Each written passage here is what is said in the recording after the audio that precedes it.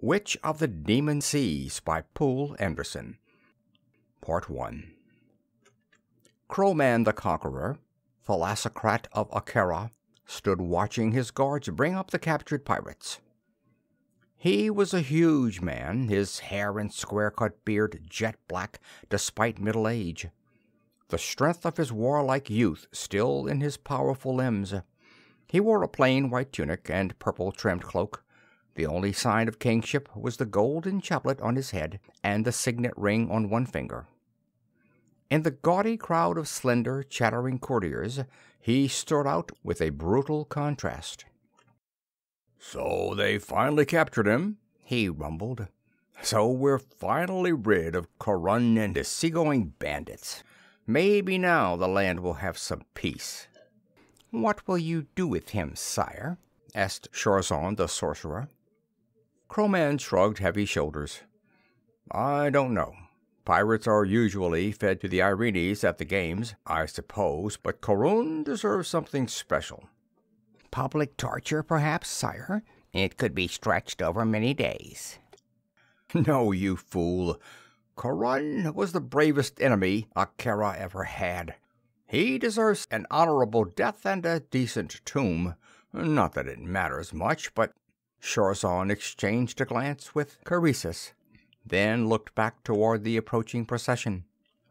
The city Taurus was built around a semicircular bay, a huge expanse of clear green water on whose surface floated ships from halfway round the world, the greatest harbor for none knew how many empty sea leagues, capital of Akera, which, with its trade and its empire of entire archipelagos, was the mightiest of the thalassocracies.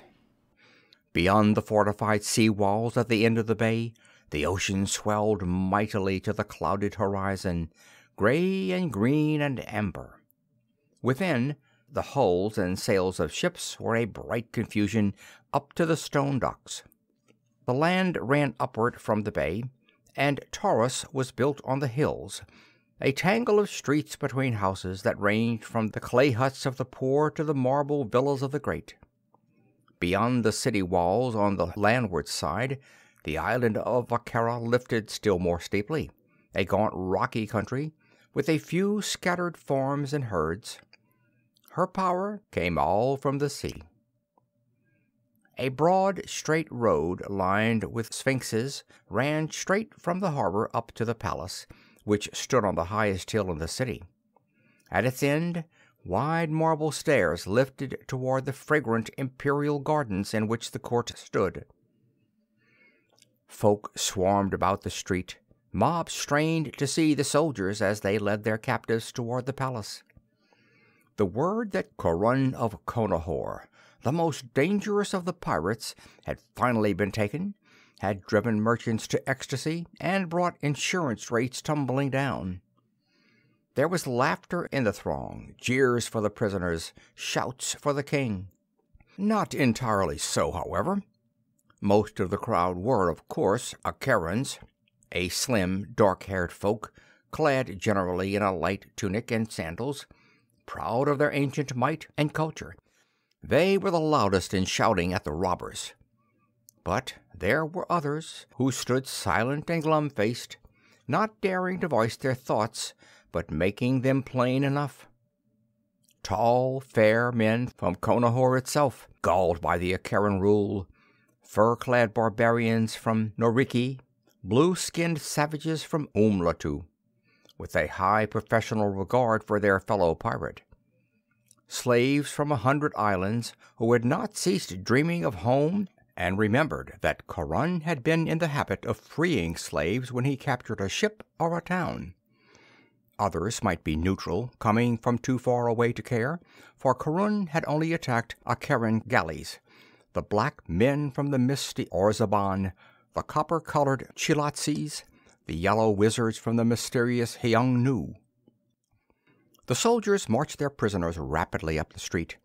They were mercenaries, blue Umlotuans in the shining corselets, greaves, and helmets of the Akeran forces, armed with the short sword and square shield of Akera, as well as the long halberts which were their special weapon. When the mob came too close, they swung the butts out with bone-snapping force. The captive pirates were mostly from Conahur, though there were a number of other lands represented. They stumbled wearily along, clad in a few rags, weighted down hand and foot by their chains. Only one of them, the man in the lead, walked erect, but he strode along with the arrogance of a conqueror. "That must be Corun himself, there in the front of them," said Croesus. "It is," nodded Shorzon. They moved forward for a better look. Imperceptibly, the court shrank from them. Croman's advisor and daughter were feared in Tauros. Shorzon was tall and lean and dry, as if the heaven fire beyond the eternal clouds had fallen on him and seared all moisture out of the gaunt body. He had the noble features of the old Acheran aristocracy, but his eyes were dark and sunken and smoldering with strange fires.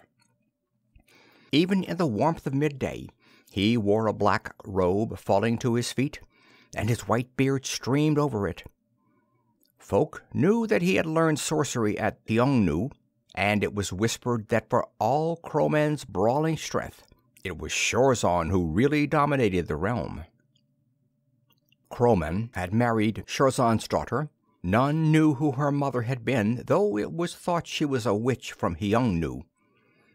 She had not lived long after giving birth to Croesus, whose grandfather thus came to have much of her upbringing in his hands. Rumor had it that she was as much a witch as he was a warlock. Certainly she could be cruel and ungovernable, but she had a strange dark beauty over her that haunted men. There were more who would die for her than one could readily count, and it was said had died after a night or two. She was tall and lithe, with night-black hair that streamed to her waist when unbound. Her eyes were huge and dark in a face of coldly chiseled loveliness, and the full red mouth denied the austere, goddess-like fineness of her countenance. Today she had not affected the heavy gold and jewels of the court. A white robe hung in dazzling folds about her, and there might as well not have been another woman present. The prisoners came through the palace gates, which clashed shut behind them. Up the stairs they went, and into the fragrance of green trees and bushes, blooming plants, and leaping fountains that was the garden. There they halted, and the court buzzed about them like flies around a dead animal. Croman stepped up to Corun. "Greeting," he said, and there was no mockery in his voice. "Greeting," replied the pirate in the same even tones. They measured each other, the look of two strong men who understood what they were about. Corun was as big as Croman, a fair-skinned giant of a man in chains and rags. Weather-bleached yellow hair hung to his shoulders from a haughtily lifted head, and the fire-blue eyes were unwaveringly on the king's. His face was lean, long-jawed, curve-nosed, hardened by bitterness and suffering and desperate, unending battle. A chained Irene could not have looked more fiercely on his captors. "It's taken a long time to catch you, Corun," said Croman. "You've led us a merry chase. Once I almost had the pleasure of meeting you myself. It was when you raided Seropolis, remember? I happened to be there, and gave chase in one of the war galleys, but we never did catch you." "One of the ships did." Corun's voice was strangely soft for so big a man. "It didn't come back, as you may recall." "How did they finally catch you?" asked Croman. Corun shrugged, and the chains about his wrists rattled. "You already know as much as I care to talk about," he said wearily. "We sailed into Iliantis Bay and found a whole fleet waiting for us. Someone must finally have spied out our stronghold." Croman nodded, and Corun shrugged a shoulder. "They blocked off our retreat, so we just fought till everyone was dead or captured. These 500 men are all who live. Unfortunately, I was knocked out during the battle and woke up to find myself a prisoner. Otherwise—" His blue gaze raked the court with a lashing contempt. I could be peacefully feeding fish now instead of your witless fish eyes." "I won't drag out the business for you, Corun," said Croman. "Your men will have to be given to the games, of course, but you can be decently and privately beheaded." "Thanks," said the pirate, "but I'll stay with my men." Croman stared at him in puzzlement. "But why did you ever do it?" he asked finally. "With your strength and skill and cunning, you could have gone far in Akira. We take mercenaries from conquered provinces, you know. You could have gotten Akiran citizenship in time." "I was a prince of Conahur," said Corun slowly. "I saw my land invaded and my folk taken off as slaves. I saw my brothers hacked down at the Battle of Lear, my sister taken as concubine by your admiral, my father hanged, my mother burned alive when they fired the old castle. They offered me amnesty because I was young and they wanted a figurehead. So I swore an oath of fealty to Akira and broke it the first chance I got. It was the only oath I ever broke, and still I am proud of it. I sailed with pirates until I was big enough to master my own ships. That is enough of an answer." "It may be," said Croman slowly. "You realize, of course, that the conquest of Conahur took place before I came to the throne, and that I certainly couldn't negate it in view of the thalassocrat's duty to his own country, and had to punish its incessant rebelliousness." "I don't hold anything against you yourself, Croman," said Corun with a tired smile. "But I'd give my soul to the nether fires for the chance to pull your damned palace down around your ears." "I'm sorry it has to end this way," said the king. "You were a brave man.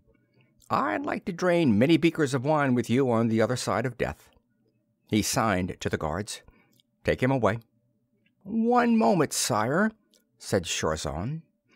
"Is it your intention to lock all these pirates in the same dungeon cell?" "Why, I suppose so. Why not?" "I do not trust their captain. Chained and imprisoned, he is still a menace. I think he has certain magical techniques." "That's a lie," spat Corun. "I've never needed your stinking woman's tricks to flatten the likes of Akira."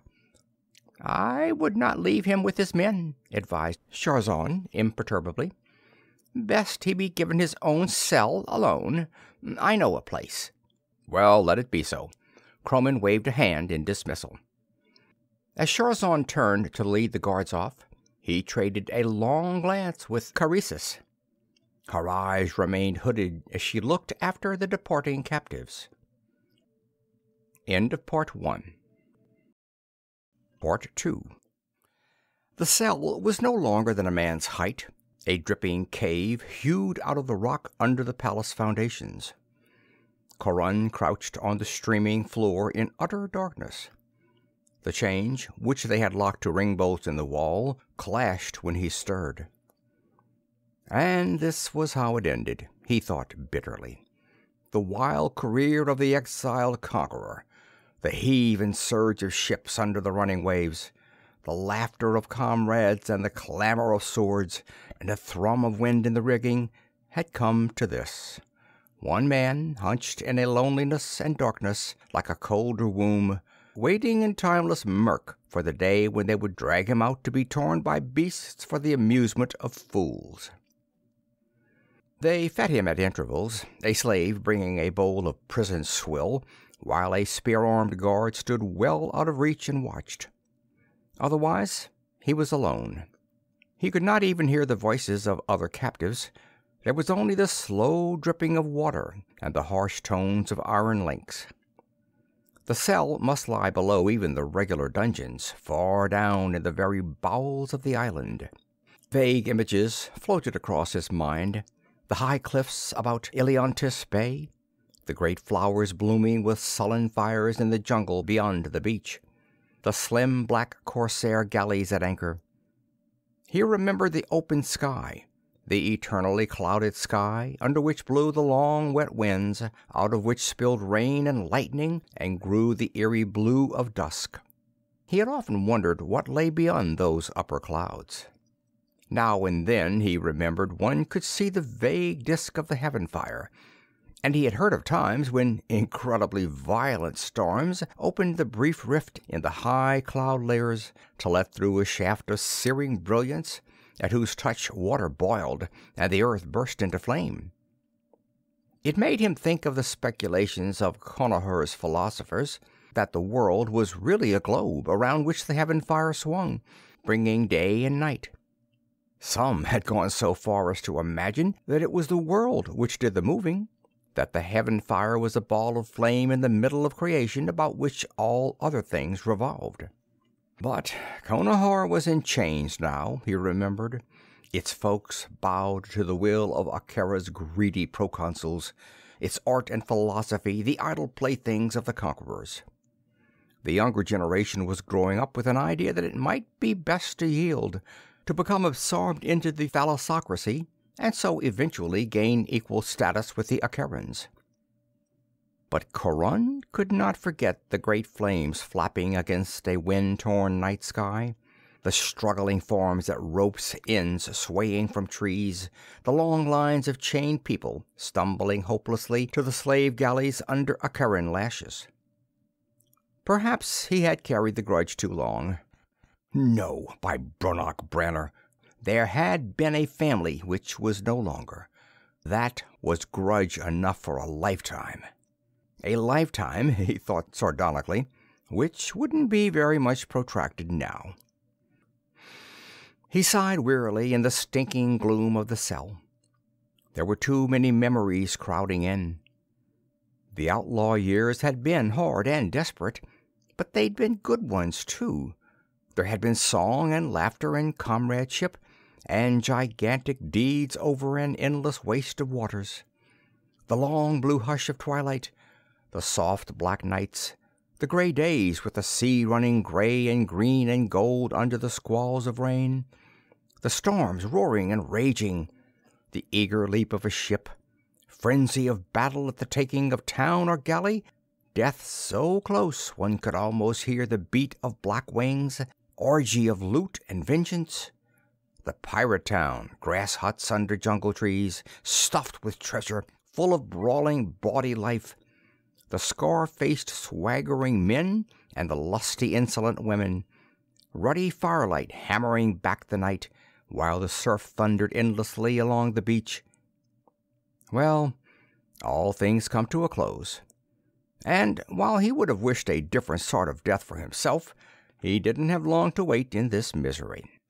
Something stirred far down the narrow corridor, and he caught the flickering glow of a torch. Scowling, he stood up, stooped under the low ceiling. Who in all the hells was this? It was too soon for feeding, unless his time sense had gone completely awry, and he didn't think the games could have been prepared in the few days since his arrival. They came up to the entrance of the cell and stood looking in by the guttering red torchlight. A snarl twisted Corun's lips. Shorzon and Caresis. Of all the scum of Akera, he growled, I had to be inflicted with you. This is no time for insolence, said the sorcerer coldly. He lifted the torch higher. The red light threw his face into blood-splashed shadow. His eyes were pits of darkness in which smoldered two embers. His black robe blended with the surrounding shadow. His face and hands seemed to float disembodied in the dank air. Corun's eyes traveled to Caresis, and in spite of the hate that burned in him, he had to admit she was perhaps the loveliest woman he had ever seen. Tall and slim and lithe, moving with the soundless grace of a Sanduvian Pharax, the dark hair sheening down past the chill sculptured beauty of her marble-white face, she returned his blue stare with eyes of dark flame. She was dressed as if for action, a brief tunic that left arms and legs bare, a short black cloak and high buskins, but jewels still blazed at throat and wrists. Behind her padded a lean shadow, at sight of which Corun stiffened. He had heard of Croesus's tame Irene. Folk said the devil beast had found a harder heart in the witch's breast and yielded to her. Some said less mentionable things. The slitted green eyes flared at Corun, and the cruel muzzle opened in a fanged yawn. "Back, Piraeus," said Croesus evenly. Her voice was low and sweet, almost a caress.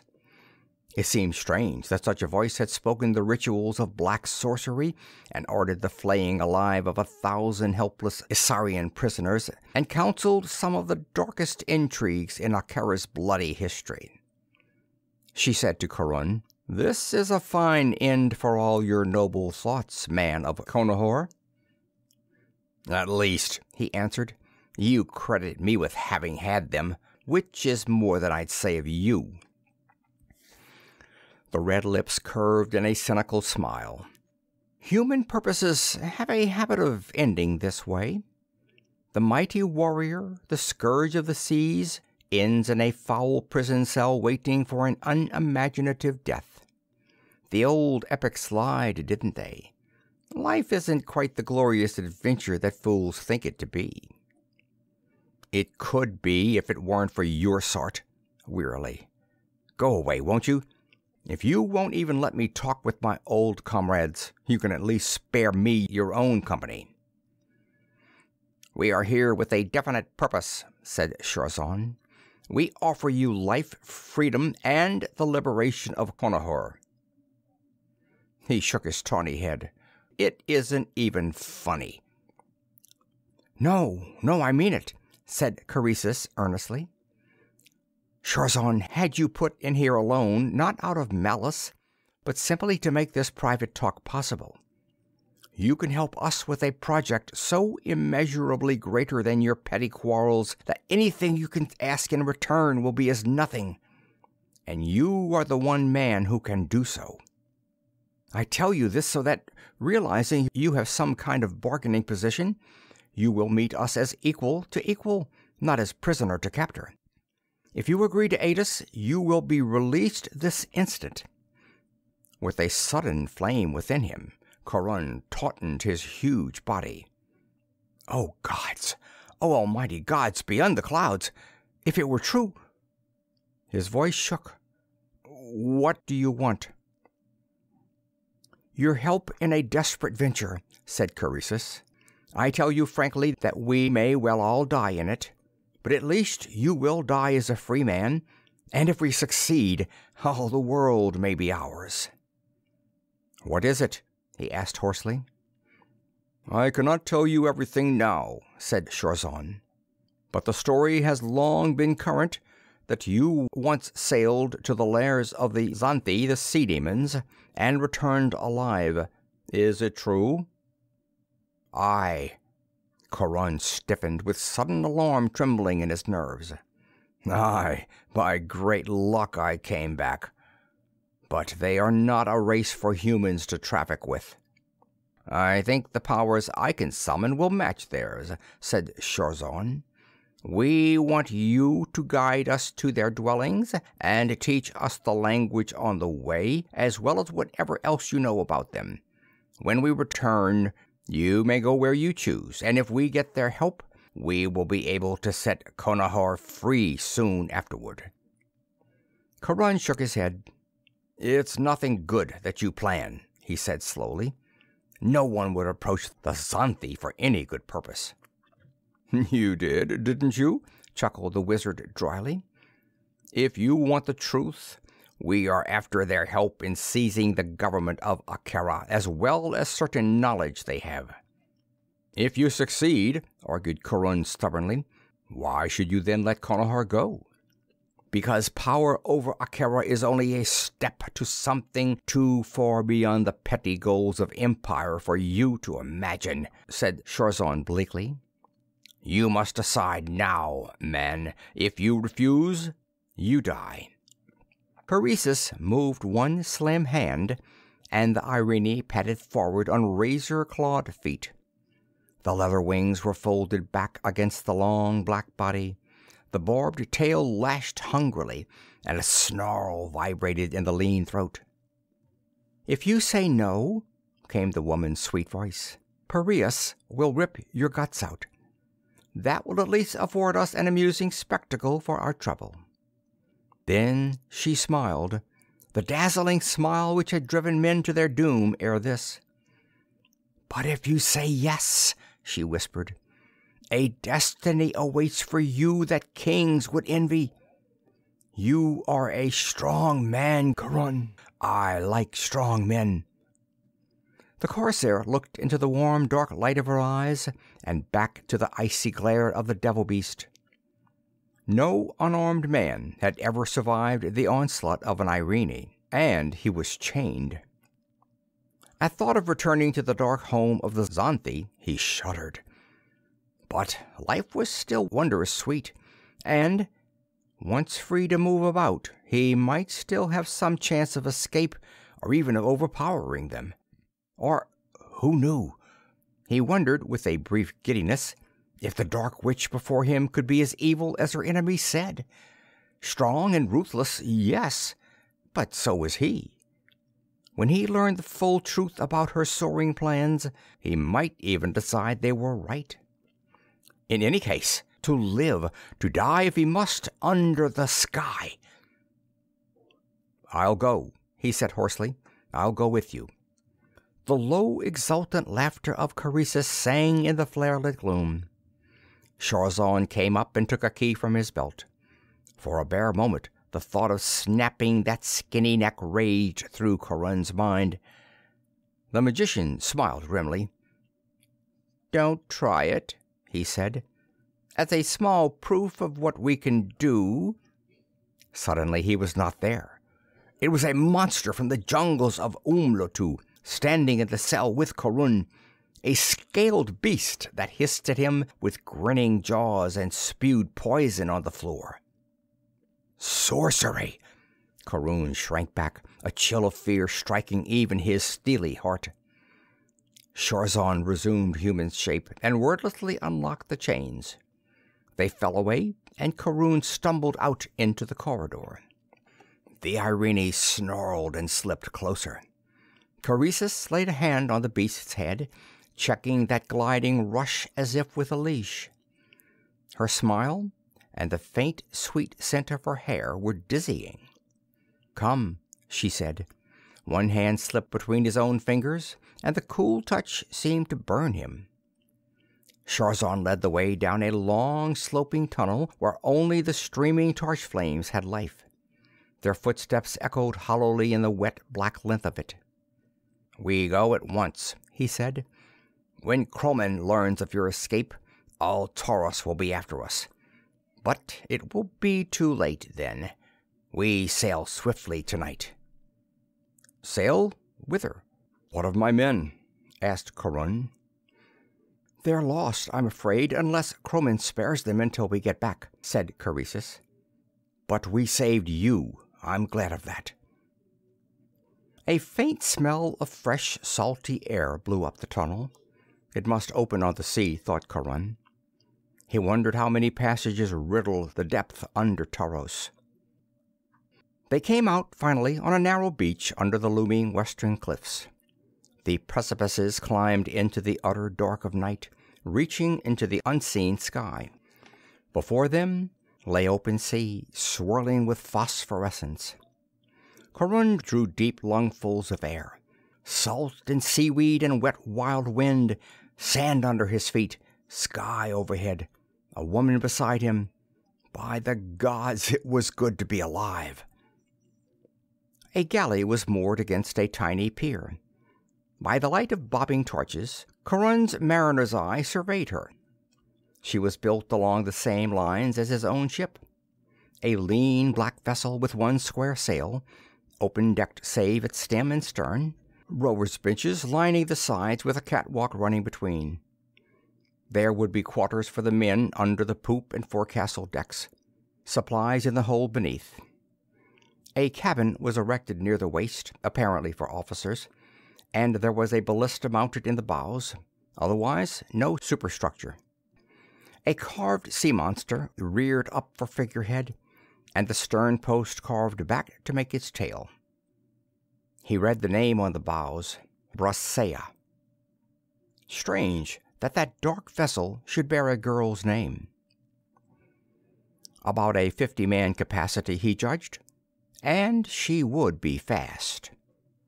The crew were getting aboard. They must have come down the cliffs along some narrow trail. They were all Umlotuan blues, he noticed. A cutthroat gang if ever he saw one, but silent and well-disciplined. It was shrewd to take only the mercenary warriors along. They had no patriotic interest in what happened to Akera, and their reckless courage was legendary. A burly, one-eyed officer came up and saluted. "All set, sir," he reported. "Good," nodded Shorzan. "Captain Imazu, this is our guide, Captain Corun." "The raider, eh?" Imazu chuckled and shook hands in the manner of the barbarians. "Well, we could hardly have a better one, I'm sure. Glad to know you, Corun." The pirate murmured polite phrases, but he decided that Imazu was a likable chap, and wondered what had led him to take service under anyone with Shorzan's reputation. They went aboard. "The Sea of Demons lies due north," said Shorzan. "Is that the right way to sail?" "For the time being," nodded Corun. "When we get closer, I'll be able to tell you more exactly."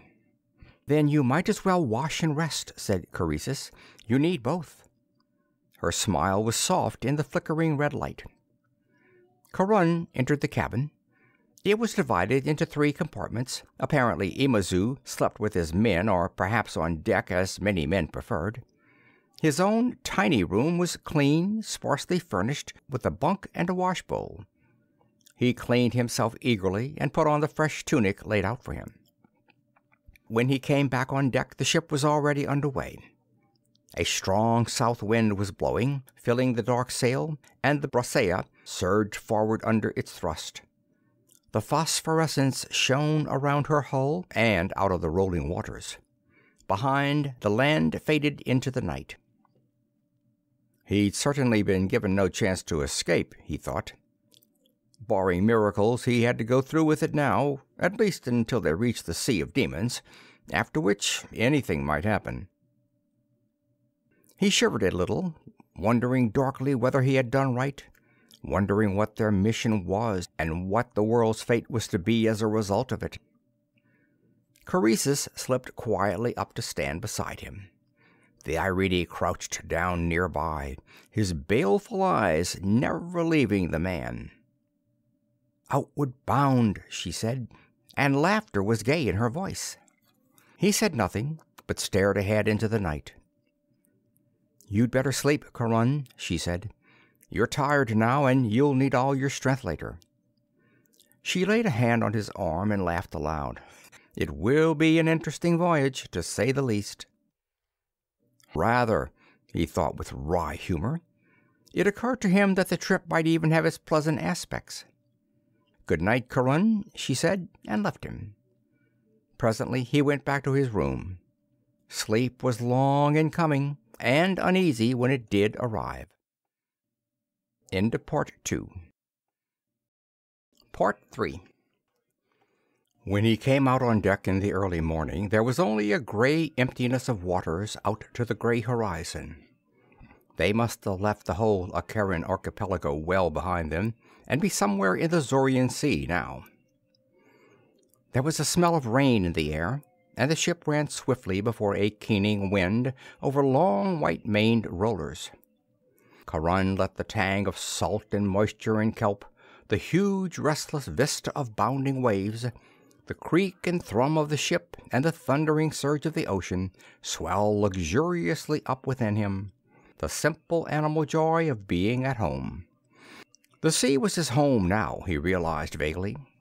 He had been on it so long that it was his natural environment, his as much as that of the Loridae wheeling on white wings in the cloud-flying heavens. He looked over the watch. It seemed to be well handled. The sailors knew their business. There were armored guards at bow and stern, and the rest, clad in plain loincloth of ordinary seamen the world over, were standing by the sail, swabbing the decks, making minor repairs, and otherwise occupying themselves. Those off duty were lounging or sleeping well out of the watch's way. The helmsman kept his eye on the compass and held the tiller with a practised hand. Good, good. Captain Imazu padded up to him on bare feet. The Umlotuan wore helmet and corselet, had a sword at his side, and carried the whip of authority in one gnarled blue hand. His scarred, one-eyed face cracked in a smile. "Good morning to you, Captain Corun," he said politely. The Conahuran nodded with an amiability he had not felt for a long time. "The ship is well handled," he said. "Thanks. I'm about the only Umlotuan who's ever skippered anything larger than a war canoe, I suppose. But I was in the Akaran fleet for a long time." Again, the hideous but disarming smile. "I nearly met you professionally once or twice before, but you always showed us a clean pair of heels. Judging from what happened to those ships that did have the misfortune to overhaul you, I'm just as glad of it." He gestured to the tiny galley below the poop deck. "How about some breakfast?"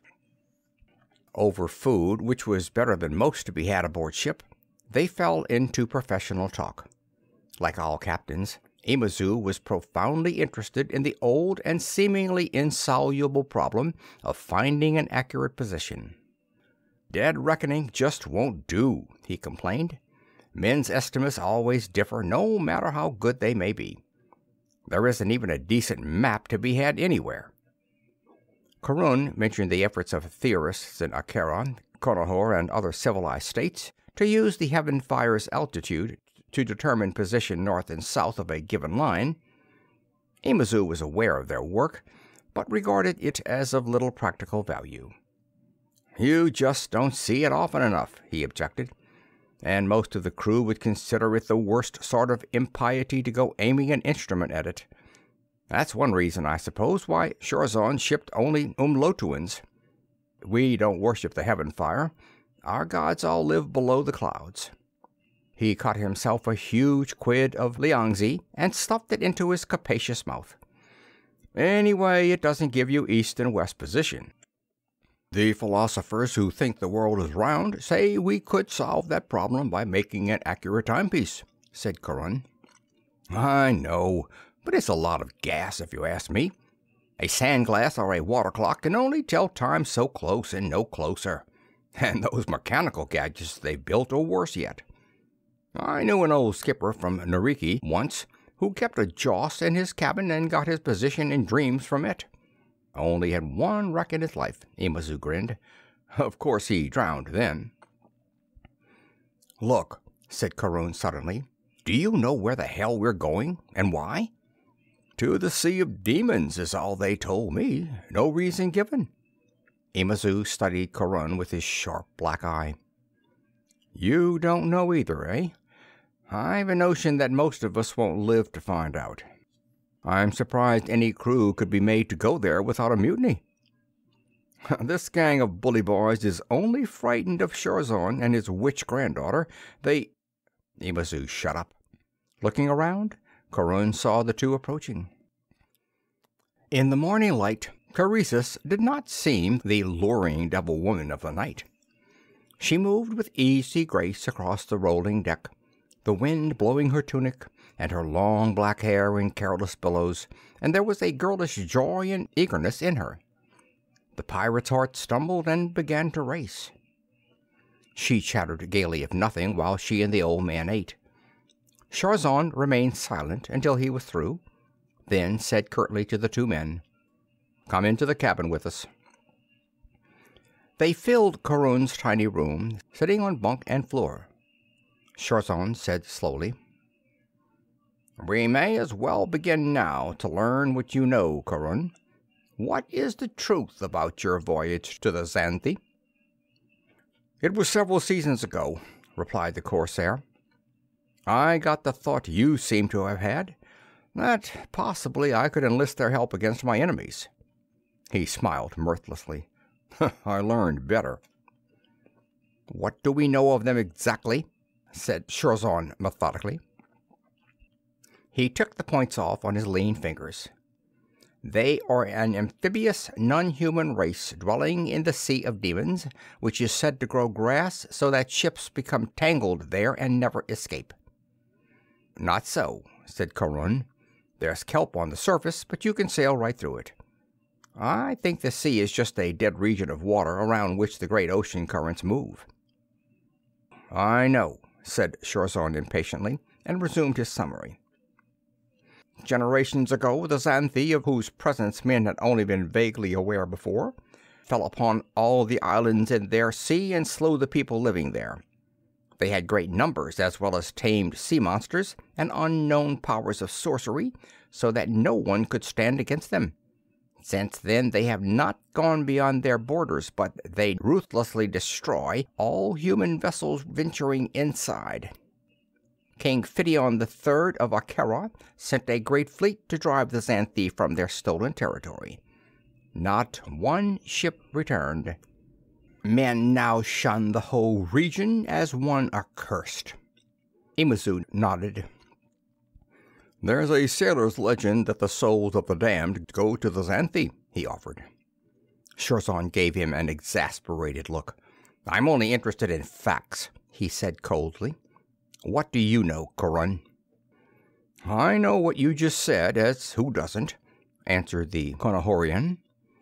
"But I think they must have limits to their powers and be reasonable creatures.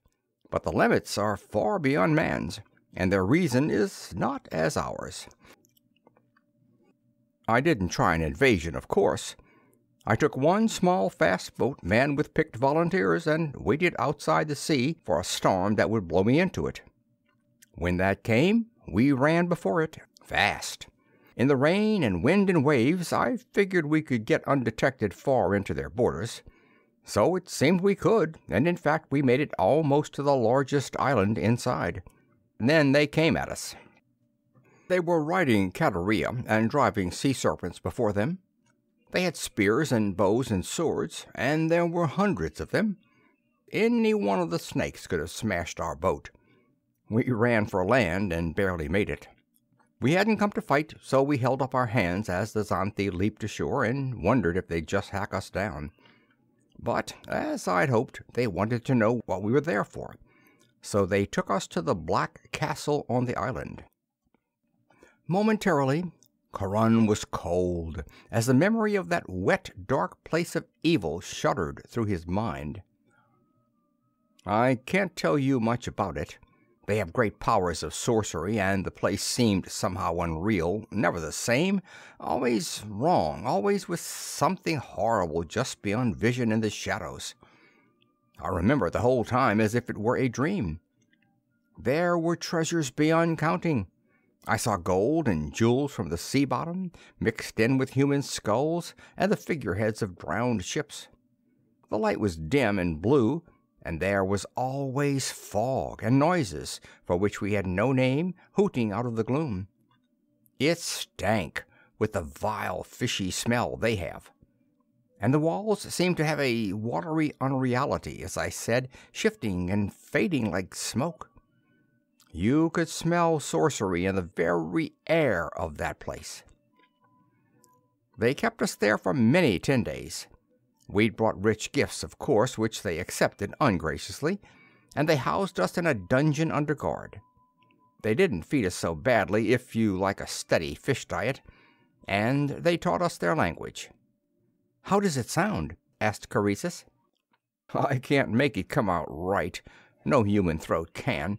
Something like this."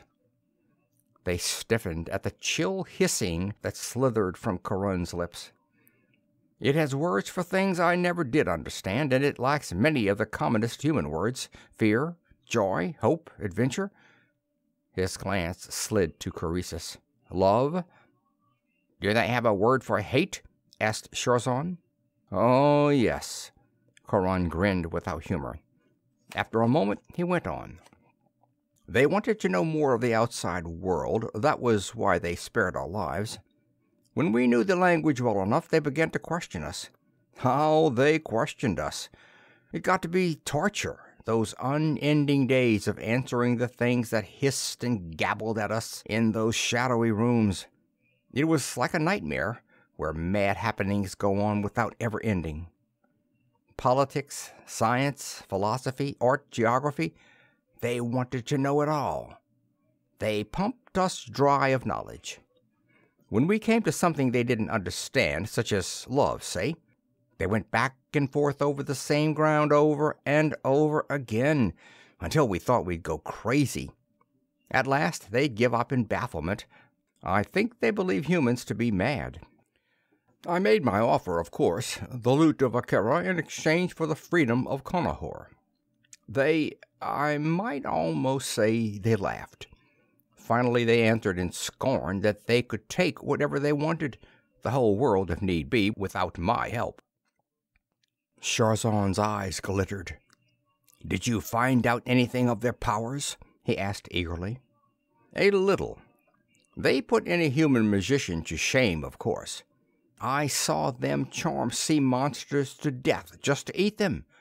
I saw them working on a new building on the island. They planted a little package somewhere and set fire to it, and great stones leaped into the air with a bang like thunder. I saw their Caderia cavalry, their tamed war snakes. Oh, yes, they have more powers than I could name. And their numbers must be immense. They live on the sea bottom, you know. That is, their commoners do. The leaders have strongholds on land as well. They farm both sea and land and have great smithies on the islands. Well, in the end, they let us go. They were going to put us to death for our trespass, I think, but I did some fast talking. I told them we could carry word of their strength back to humans and overawe our race with it, so that if they ever wanted to collect tribute or something of the sort, they never have to fight for it. Probably that carried less weight than the fact that we had, after all, done no harm and been of some use. Their killing charms seemed to work only on animals. That was another reason to spare us. One of their wizards was for having me at least slain. He said he'd had a prevision of my return with ruin in my wake. But the others laughed at him at the very thought of humans being dangerous to them. Moreover, they pointed out, if that was to be the case, then there was nothing they could do about it. They seemed to believe in a fixed destiny. But the idea amused them so much that it was still another reason for letting us go. Corun shrugged. So we sailed away, that's all. And never till now did I have any smallest thought of returning. He added bleakly, after a moment when silence had been heavy, "They have all they want to know from my visit. There will be no reason for them to spare us this time." "I think there will," said Croesus. "There'd better be," muttered Imazu. "You can start teaching us their language," said Sharzan.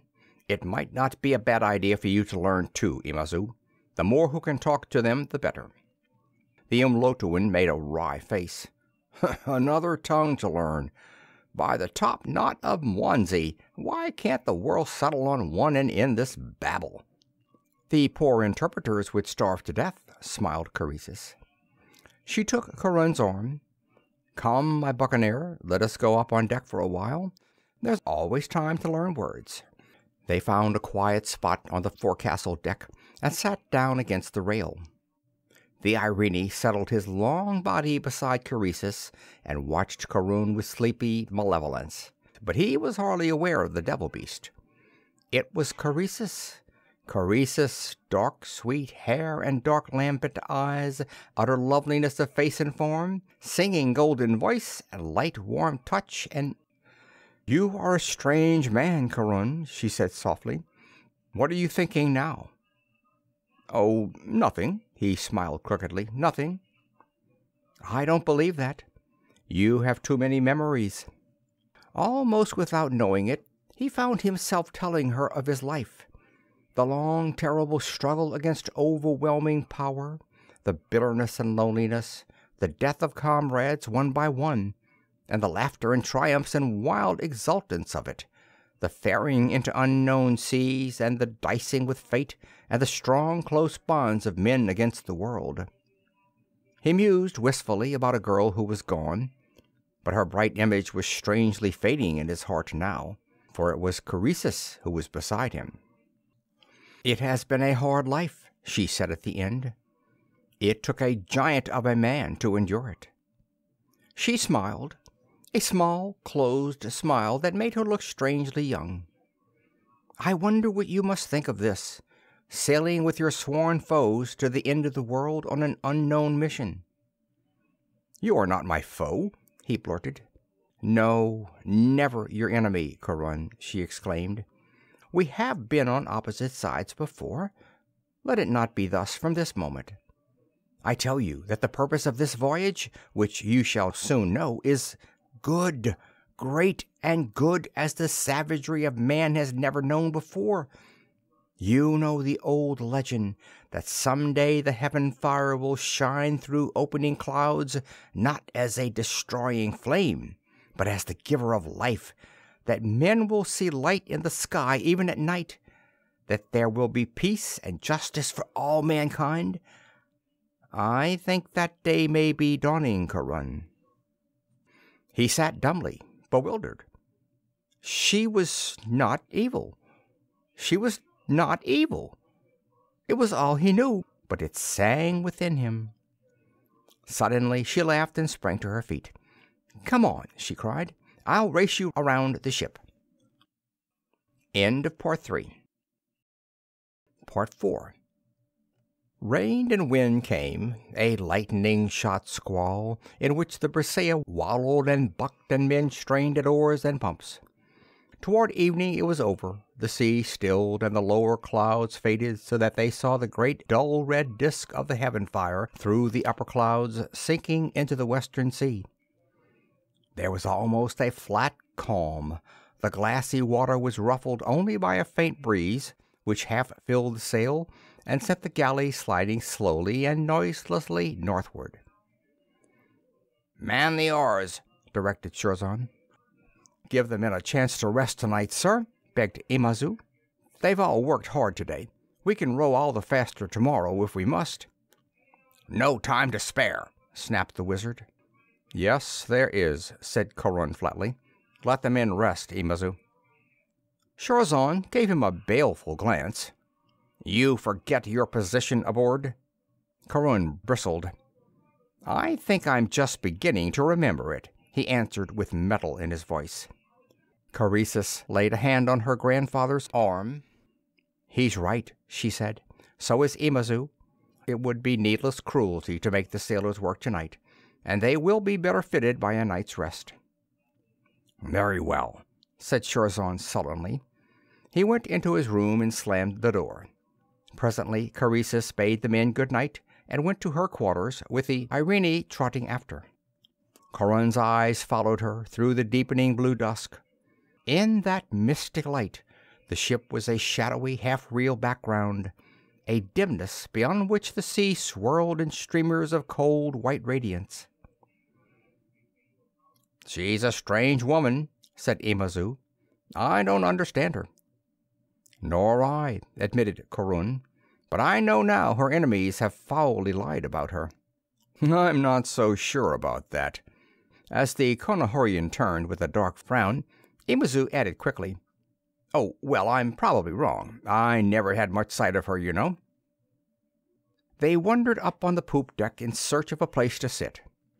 It was deserted, save for the helmsman by the dimly glowing binnacle, a deeper shadow in the thick blue twilight. Sitting back against the taffrail, they could look forward to the lean waist of the ship and the vague outline of the listlessly bellying sail. Beyond the hull, the sea was an arabesque of luminescence, delicate traceries of shifting white light out to the glowing horizon. The cold fire streamed from the ship's bows and whirled in her wake. The hull dripped liquid flame. The night was very quiet. The faint hiss and smack of cloven water, creak of planks and tackle, distant splashing of waves and invisible sea beasts. Otherwise there was only the enormous silence under the high clouds. The breeze was cool on their cheeks. "How long till we get to the Sea of Demons?" asked Imazu. His voice was oddly hushed in the huge stillness. "With ordinary sailing weather, I'd say about 3 10 days, maybe 4," answered Corun indifferently. It's a strange mission we're on, aye, that it is.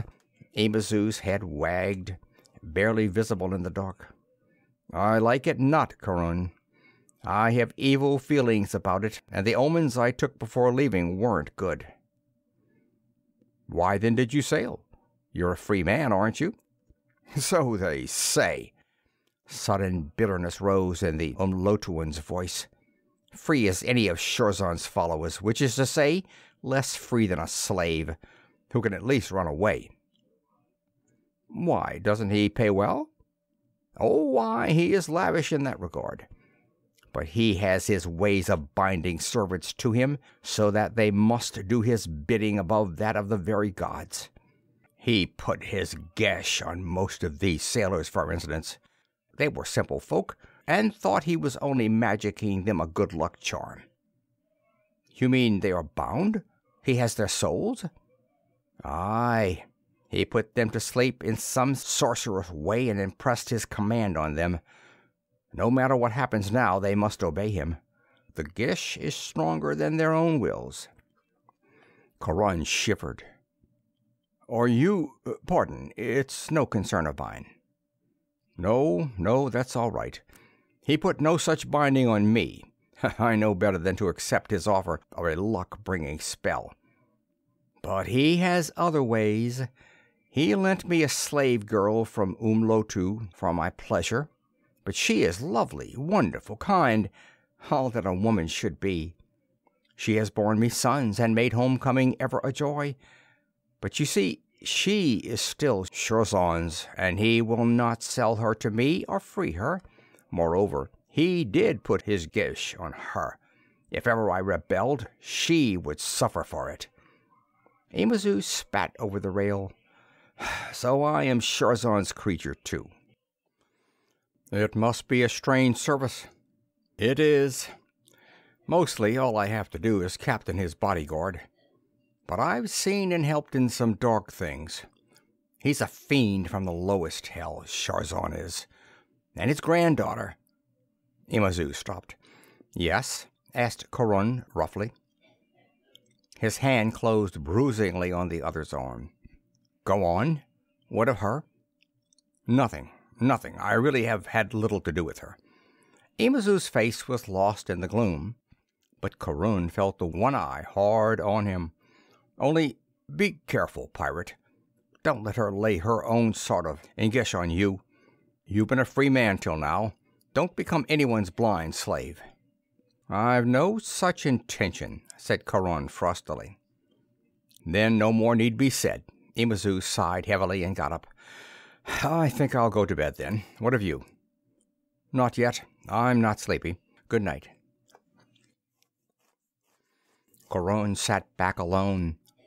He could barely discern the helmsman. Beyond lay only glowing darkness and the whispering of the night. He felt loneliness like a cold hollow within his breast. Father and mother, his tall brothers and his laughing, lovely sister, the comrades of youth, the hard, wild, stout-hearted pirates with whom he had sailed for such a long and bloody time, where were they now?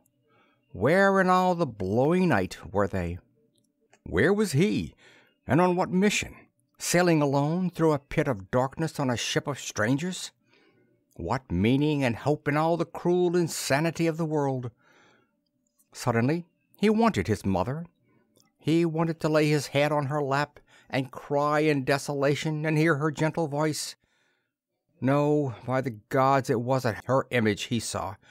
It was a lithe and dark-haired witch who was crooning to him and stroking his hair. He cursed tonelessly and got up. Best to go to bed and try to sleep his fancies away. He was becoming childish. He went down the catwalk toward the cabin. As he neared it, he saw a figure by the rail, darkly etched against a shimmering patch of phosphorescence. His heart sprang into his throat. She turned as he came near.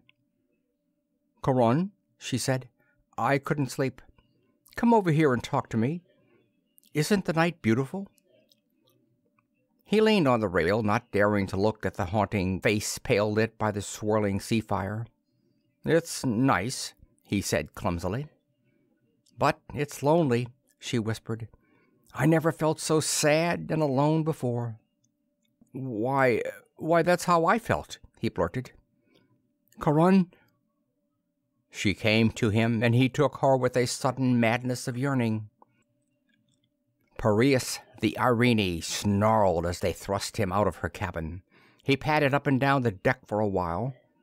A sailor who stood watch near the forecastle followed him with frightened eyes and muttered prayers to the amulet about his neck. Presently the devil beast curled up before the cabin. The lids drooped over his green eyes, but they remained unwinkingly fixed on the door. End of Part 4. Part 5. Under a hot, sullen sky, the windless sea swelled in long, slow waves that rocked the tangled kelp and ocean grass up and down, heavenward and hellward. To starboard, the dark cliffs of a small jungled island rose from an angry muttering surf, but there were no birds flying above it. Corun pointed to the shore. "That's the first of the archipelago," he said.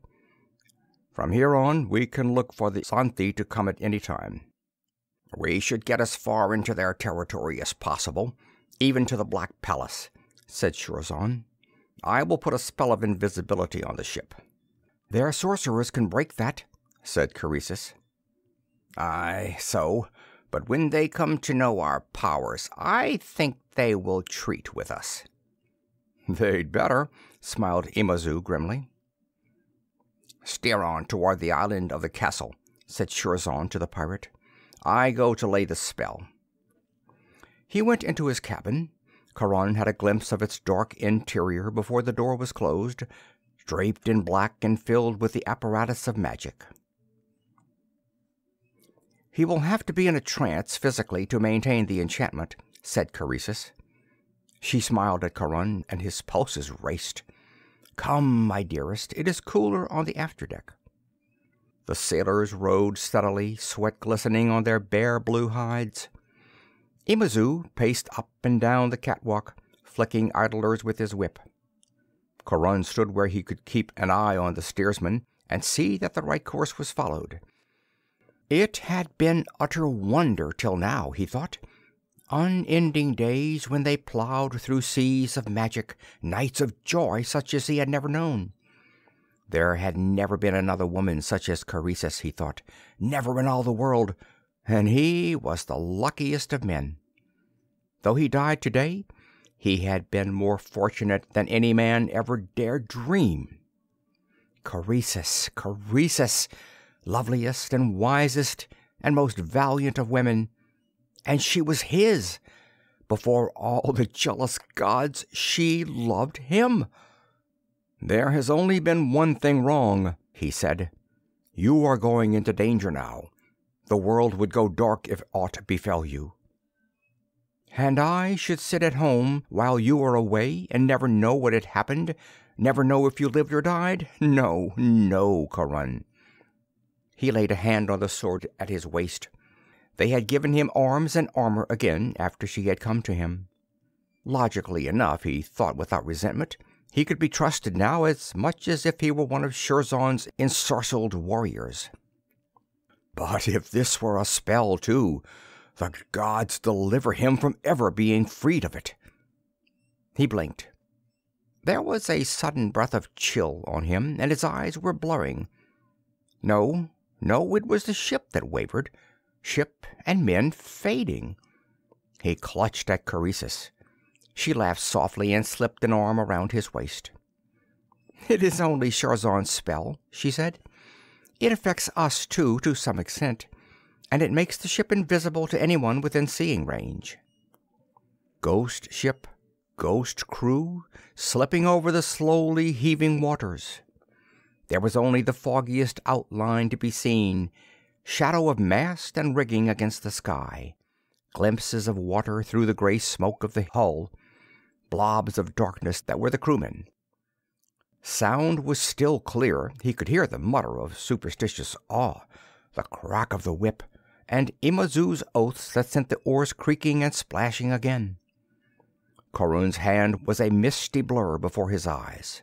Coresus was a shadow beside him. She laughed once more, a low, exultant throb, and pulled his lips down to hers. He ruffled the streaming, fragrant hair and felt a return of courage. It was only a spell. But what were the spells? He wondered for the 1,000th time. He did not hold with the simple theory that wizards were in league with gods or demons. They had powers, yes, but he was sure that somehow these powers came only from within themselves. Coresus had always evaded his questions about it. There must be some simple answer to the problem, some real process, as real as that of making a fire, behind the performances of the sorcerers, but it baffled him to think what it might be. Blast it all! It just wasn't reasonable that Shurzon, for instance, should have been able actually to change himself into a jungle monster many times his size. Yet he, Corun, had seen the thing, had felt its wet scales and smelled its reptile stink. How? The ship plowed slowly on. Now and then Corun looked at the compass, straining his eyes to discern the blurred needle. Otherwise, they could only wait. But waiting with Coresus was remarkably pleasant. It was at the end of a timeless time, perhaps half a day, that he saw the Xanthian patrol. Look, he pointed. There they come. Coresus stared boldly over the sea. The hand beneath his was steady as her voice. So I see. They're beautiful, aren't they? The Cataria came leaping across the waves, big, graceful beasts with the shapes of fish, their smooth black hides shining and the water white beneath their threshing tails. Astride each was a great golden form bearing a lance. They quartered across the horizon and were lost to sight. The crew mumbled in fear, shaken to their hardy souls by the terrible, unhuman grace of the Xanthi. Imazu cursed them back to work. The ship went on. Islands slipped by, empty of man-sign. They had glimpses of Xanthi works, spires and walls rearing above the jungle. These were not the white colonnaded buildings of Tauros or the timbered halls of Conahur. Of black stone they were, with pointed towers climbing crazily skyward. Once a great sea serpent reared its head, spouted water, and writhed away. All creatures save man could sense the presence of wizardry and refused to go near it. Night fell, an abyss of night broken only by faint glimmerings of sea fire under the carpeting weed. Men stood uneasy watch in full armor, peering blindly into the somber immensity. It was hot and silent. Near midnight, the lookout shouted from the masthead, "Xanthi to larboard!" "Silence, you fool!" called Imazu. "Want them to hear us?" The patrol was a faint swirl and streaking of phosphorescence, blacker shadows against the night. It was coming nearer. "Have they spotted us?" wondered Corun. "No," breathed Coresus, "but they're close enough for their mounts." There was a great snorting and splashing out in the murk.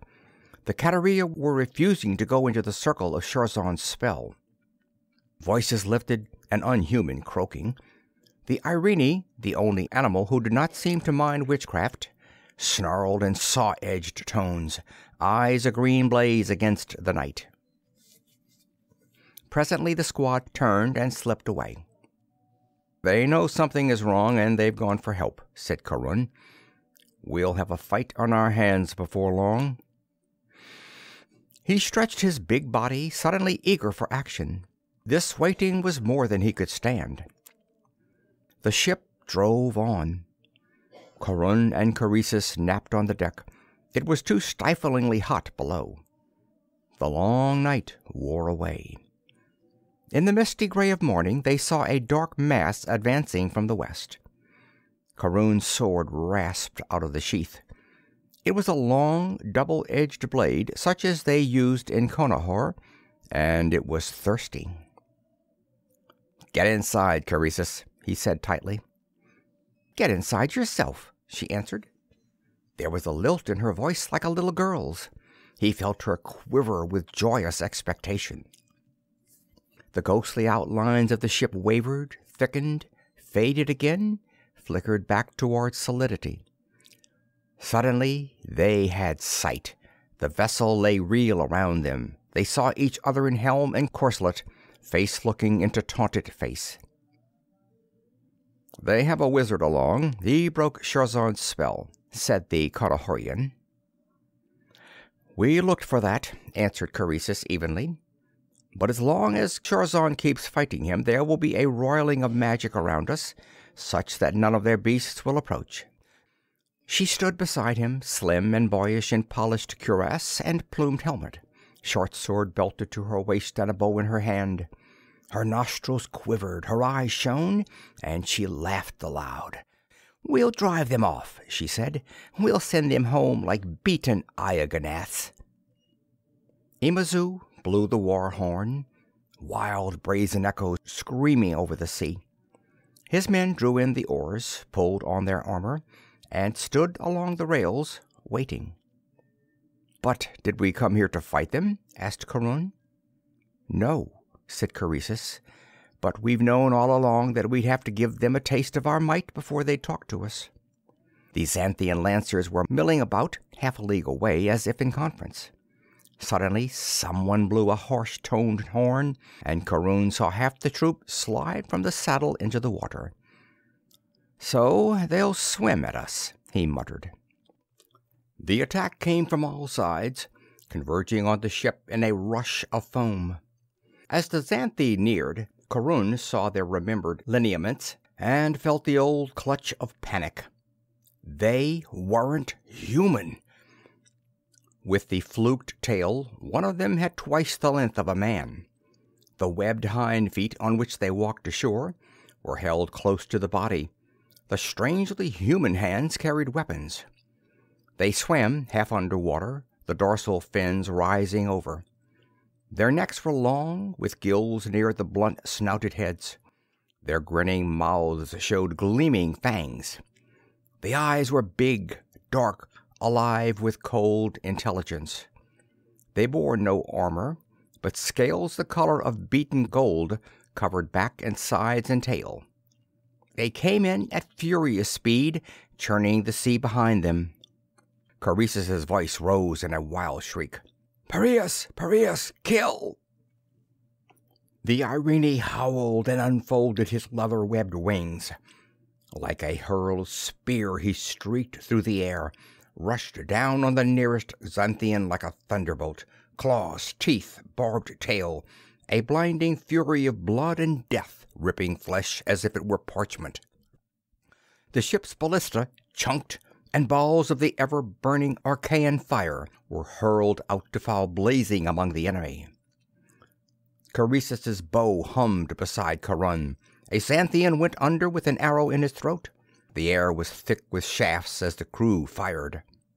Still the Xanthi rushed on, ducking up and down, near impossible to hit. The first of them came up to the hull and sank their clawed fingers into the wood. The sailors thrust downward with pikes, howling in fear-maddened rage. The man near Corun went down with a hurled javelin through him. At once a huge golden form was slithering over the rail onto the deck. The sword in his hand flashed. Another Umlotuan's weapon was knocked spinning from his hand, and the reptile hewed him down. Corun sprang to do battle. The swords clashed together with a shock that jarred the man backward. Corun spread his feet and smote out. His blade whirled down to strike the shoulder, gash the chest, and drive the hissing monster back. With a rising, cold fury, Corun followed it up. That for the long Inquisition! That for being a horror out of the sea bottom! That for threatening Croesus! The Xanthian writhed with a belly ripped open. Still he wouldn't die. He flopped and struck from the deck. Corun evaded the sweeping tail and cut off the creature's head. They were pouring onto the ship through gaps in the line. Carissa stood on the foredeck in a line of defending men, her bow singing death. Battle snarled about the mast. Men against monsters, sword and halbert and axe belling the cloven bone. A giant's blow bowled Corun off his feet, the tail of a Xanthian. He rolled over and thrust upward as the sea-demon sprang on him. The sword went through the heart. Hissing and snapping, his foe toppled on him.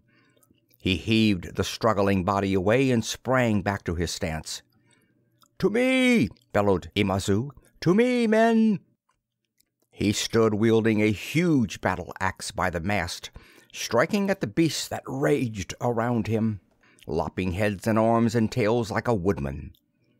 The scattered humans rallied and began to fight their way toward him, step by bloody step.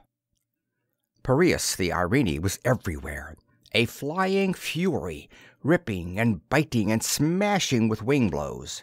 Corun loomed huge over the men who fought beside him, the sword shrieking and thundering in his hands. Imazu stood stolidly against the mast, smashing at all comers. A rush of Xanthi broke past him and surged against the foredeck. The defenders beat them off, Carissa's thrusting as savagely with her sword as any man, and they reeled back against the masthead warriors to be cut down. A Xanthian sprang at Corun, wielding a long-shafted axe that shivered the sword in his hand. The Conahurian struck back, his blade darting past the monster's guard to stab through the throat. The Xanthian staggered. Corun wrenched the blade loose and brought it down again to sing in the reptile's skull. Before he could pull it loose, another was on him. Corun ducked under the spear he carried and closed his hands around the slippery sides. The clawed feet raked his legs. He lifted the thing and hurled it into another with bone-shattering force. One of them threshed wildly, neck broken. The other bounded at Corun. The man yanked his sword free, and it whistled against the golden head. Back and forth the struggle swayed, crashing of metal and howling of warriors. And the Xanthi were driven to the rails. They could not stand against the rallying human line in the narrow confines of the ship. "Kill them!" roared Imazu. "Kill the misbegotten snakes!" Suddenly the Xanthi were slipping overboard, swimming for their mounts beyond the zone of magic. Piraeus followed, harrying them, pulling them half out of the water to rip their throats out. The ship was wet, streaming with human red and reptile yellow blood. Dead and wounded littered the decks. Corun saw the Xanthi cavalry retreating out of sight. "We've won!" he gasped. "We've won!" "No, wait!" Carissa inclined her head sharply, seeming to listen, then darted past him to open a hatch. Light streamed down into the hold. It was filling. The bilge was rising. "I thought so," she said grimly. "They're below us, chopping into the hull." "We'll see about that," unbuckling his cuirass. "All who can swim, after me." No, they'll kill you." "Come on," rapped Imazu, letting his own breastplate clang to the deck. Corun sprang overboard. He was wearing nothing but a kilt now, and had a spear in one hand and a dirk in his teeth. Fear was gone, washed out by the red tides of battle. There was only a bleak, terrible triumph in him. Men had beaten the sea demons. Underwater it was green and dim. He swam down, brushing the hull, pulling himself along the length of the keel. There were half a dozen shapes clustered near the waist, working with axes. He pushed against the keel and darted at them, holding the spear like a lance. The keen point stabbed into the belly of one monster. The others turned, their eyes terrible in the gloom. Corun took the dirk in his hand, got a grip on the next nearest, and stabbed. Claws ripped his flank and back. His lungs were bursting. There was a roaring in his head and darkness before his eyes. He stabbed blindly, furiously. Suddenly the struggling form let go. Corun broke the surface and gasped in a lungful of air. A sea demon leaped up beside him. At once the Irene was on him. The Xanthian screamed as he was torn apart. Corun dove back under water. The other seamen were down there, fighting for their lives. They outnumbered the Xanthi, but the monsters were in their native element. Blood streaked the water, blinding them all. It was a strange, horrible battle for survival. In the end, Corun and Imazu and the others, except for 4, were hauled back aboard. "We drove them off," said the pirate wearily. "Oh, my dear, my dearest dear!" Croesus, who had laughed in battle, was sobbing on his breast. Shurzon was on deck looking over the scene. "We did well," he said. "We stood them off, killed about 30, and only lost 15 men. "At that rate," said Corun, "it won't take them long to clear our decks." "I don't think they will try again," said Shurzon. He went over to a captured Xanthian. The sea demon had had a foot chopped off in the battle and been pinned to the deck by a pike, but he still lived and rasped defiance at them. If allowed to live, he would grow new members. The monsters were tougher than they had a right to be. "Hark you," said Shurzon in the Xanthian tongue, which he had learned with astonishing ease. "We come on a mission of peace, with an offer that your king will be pleased to hear. You have seen only a small part of our powers. It is not beyond us to sail to your palace and bring it crumbling to earth."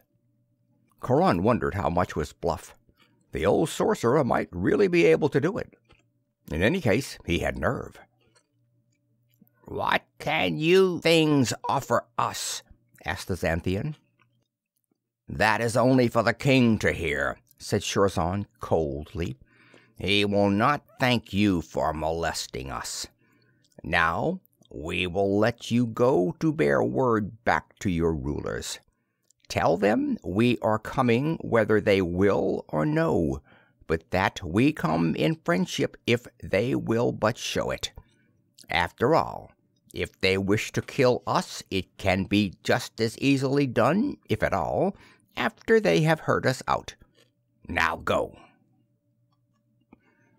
Imazu pulled the pike loose, and the yellow, bleeding Xanthian writhed overboard. "I do not think we will be bothered again," said Shurzon calmly. "Not before we get to the Black Palace." "You may be right," admitted Corun. "You gave them a good argument by their standards." "Friends?" muttered Imazu. "Friends with those things? As soon expect the Irene to lie down by the bovine, I think." "Come," said Croesus impatiently. "We have to repair the leak and clean the decks and get under way again. It is a long trip yet to the Black Palace." She turned to Corun, and her eyes were dark flames. "How you fought!" she whispered. "How you fought, beloved!" End of Part 5. Part 6. The castle stood atop one of the high gray cliffs which walled in a little bay. Beyond the shore, the island climbed steeply toward a gaunt mountain bare of jungle. The sea rolled sullenly against the rocks under a low, gloomy sky thickening with the approach of night. The Brisea rowed slowly into the bay, 20 men at the oars and the rest standing nervous guard by the rails.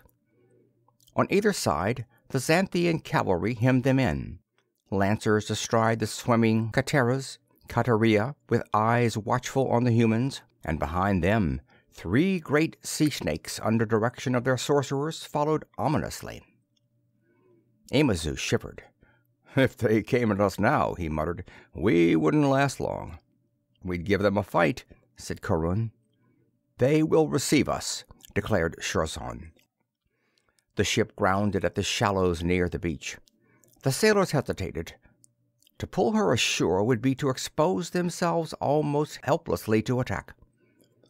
"Go on, jump to it," snapped Imazu, and the men shipped their oars and sheathed their weapons, waded into the bay, and dragged the vessel up on the strand. The chiefs of the Xanthi stood waiting for them. There were perhaps 50 of the reptiles, huge golden forms wrapped in dark flowing robes on which glittered ropes of jewels. A few wore tall mitres and carried hooked staffs of office. Like statues they stood, waiting, and the sailors shivered. Sharzan, Croesus, Corun, and Imazu walked up toward them with all the slow dignity they could summon. The Conahurian's eyes sought the huge wrinkled form of Sathu, king of the Xanthi. The monster's gaze brightened on him, and the fanged mouth opened in a bass croak. "So you have returned to us. You may not leave this time." "Your Majesty's hospitality overwhelms me," said Corun ironically. A stooped old Xanthian beside the king plucked his sleeve and hissed rapidly. "I told you, sire. I told you he would come back with the ruin of worlds in his train. Cut them all down now before the fates strike. Kill them while there is time." "There will be time," said Sathu. His unblinking eyes locked with Sharzan's, and suddenly the twilight shimmered and trembled. The nerves of men shook, and out in the water the sea beast snorted with panic. For a long moment that silent duel of wizardry quivered in the air, and then it faded, and the unreality receded into the background of dusk. Slowly the Xanthian monarch nodded, as if satisfied to find an opponent he could not overcome. "I am Sharzan of Akara," said the man, "and I would speak with the chiefs of the Xanthi." "You may do so," replied the reptile. "Come up to the castle, and we will quarter your folk." At Imazu's order, the sailors began unloading the gifts that had been brought. Weapons, vessels, and ornaments of precious metals set with jewels, rare tapestries, and incenses. Sathu hardly glanced at them. "Follow me," he said curtly. "All your people." "I'd hoped at least to leave a guard on the ship," murmured Imazu to Corun. "Would have done little good if they really wanted to seize her," whispered the Conahurian. It did not seem as if Sathu could have heard them, but he turned, and his bass boomed, rolling over the mumbling surf. "That is right. You may as well relax your petty precautions.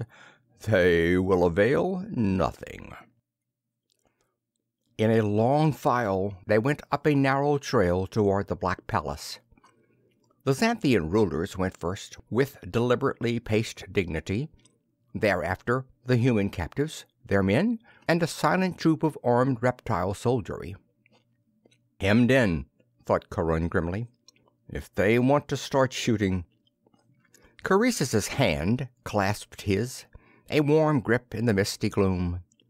He responded gratefully. She came right behind him, her other hand on the nervous and growling Irene. The castle loomed ahead, blacker than the night that was gathering, the gigantic walls climbing sheer toward the sky, the spear-like towers half lost in the swirling fog. There was always fog here, Corun remembered, mist and rain and shadow. It was never full day on the island. He sniffed the dank sea smell that blew from the gaping portals and bristled in recollection. They entered the cavernous doorway and went down a high, narrow corridor which seemed to stretch on forever. Its bare stone walls were wet and green-slimed. Tendrils of mist drifted under the invisibly high ceiling, and he heard the hooting and muttering of unknown voices somewhere in the murk.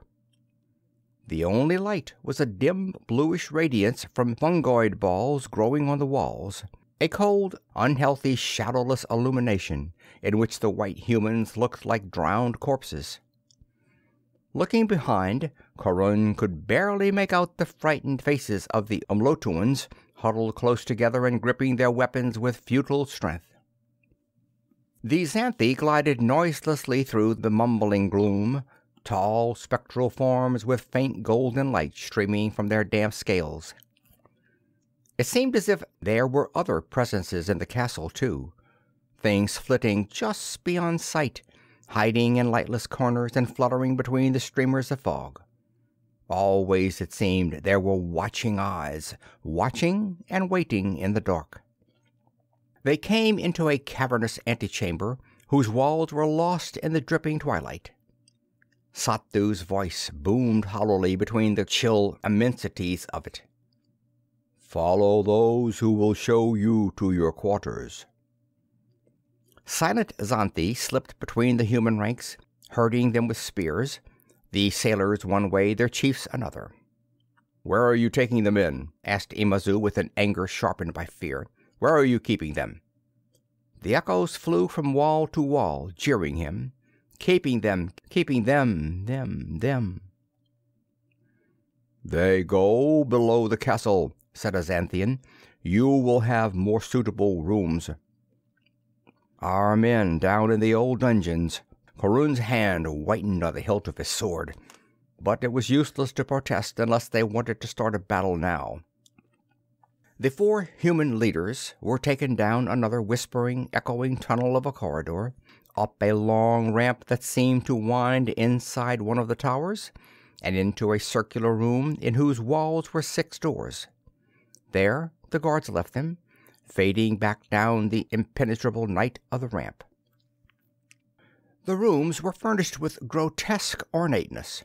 Huge, hideously carved beds and tables, scaled tapestries and rugs, shells and jewels set in the mold-covered walls. Narrow slits of windows opened on the wet night. Darkness and mist hid Corun's view of the ground, but the faintness of the surf told him they must be dizzyingly high up. "Ill is this," he said. "A few guards on that ramp can bottle us up here forever, and they need only lock the dungeon gates to have our men imprisoned below." "We will treat with them. Before long they will be our allies," said Chorzon. His hooded eyes were on Caresis. It was with a sudden shock that Corun remembered. Days and nights of bliss, and then the violence of battle and the tension of approach, had driven from his mind the fact that he had never been told what the witch pair were really here for. It was their voyage, not his, and what real good could have brought them to this place of evil? He shoved his big body forward, a tawny giant in the foggy chill of the central room. "It is near time I was told something of what you intend," he said. "I have guided you and taught you and battled at your side. I'll not be kept blindfolded any longer." "You will be told what I tell you, no more," said Chorzon haughtily. "You have me to thank for your miserable life. Let that be enough." "You can thank me that you're not being eaten by fish at the bottom of the sea right now," snapped Corun. "By Bronagh Bonner, I've had enough of this."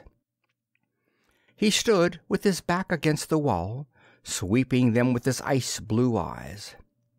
Chorzon stood black and ominous, wrath in the smoldering, sunken eyes. Caresis shrank back a little from both of them, but Piraeus, the Irene, growled and flattened his belly to the floor and stared greenly at Corun. Imazu shifted from foot to foot, his wide blue face twisted with indecision. "I can strike you dead where you stand," warned Chorzon. "I can become a monster that will rip you to rags." "Try it," snarled Corun. "Just try it." Caresis slipped between them, and the huge dark eyes were bright with tears. "Are we not in enough danger now? 4 humans against a land of walking beasts, without falling at each other's throats? I think it is the witchcraft of Sathu working on us, dividing us. Fight him." She swayed against the Conahurian. "Corun," she breathed. "Corun, my dearest of all. You shall know. You shall be told everything as soon as we dare. But don't you see? You haven't the skill to protect yourself and your knowledge against the Xanthian magic. Or against your magic, beloved." She laughed softly and drew him after her into one of the rooms. "Come, Corun. We are all weary now. It is time to rest. Come, my dear. Tomorrow End of Part 6. Part 7. Day crept past in the blindness of rain. Twice Xanthians brought them food, and once Corun and Imazu ventured down the ramp to find their way barred by spear-bearing reptiles. For the rest, they were alone. It ate at the nerves like an acid. Sharzan sat stiff, unmoving on a couch, eyes clouded with thought. His giant body could have been that of a Khemrian mummy. Imazu squatted unhappily, carving one of the intricate trinkets with whose making sailors pass dreamy hours. Corun paced like a caged beast, throttled rage mounting in him. Even Perius grew restless and took to padding up and down the antechamber, passing Corun on the way. The man could not help a half smile. He was growing almost fond of the Irene and his honest malevolence after the intriguing of humans and Xanthi. Only Corissus remained calm. She lay curled on her bed like a big, beautiful animal, the long silken hair tumbling darkly past her shoulders, a veiled smile on her red lips. And so the day wore on. It was toward evening that they heard slow footfalls and looked out to see a party of Xanthi coming up the ramp. It was an awesome sight, the huge golden forms moving with deliberation and pride under the shimmering robes that flowed about them. Some were warriors, with saw-edged pikes flashing in their hands, but the one who spoke was plainly a palace official. "Greeting from Sattu, king of the Demon Sea, to Sharzan of Akera," the voice boomed. "You are to feast with the lords of the Xanthi tonight." "I am honored," bowed the sorcerer. "The woman Corissus will come with me, for she is equal with me." "That is permitted," said the Xanthian gravely. "And we, I suppose, wait here?"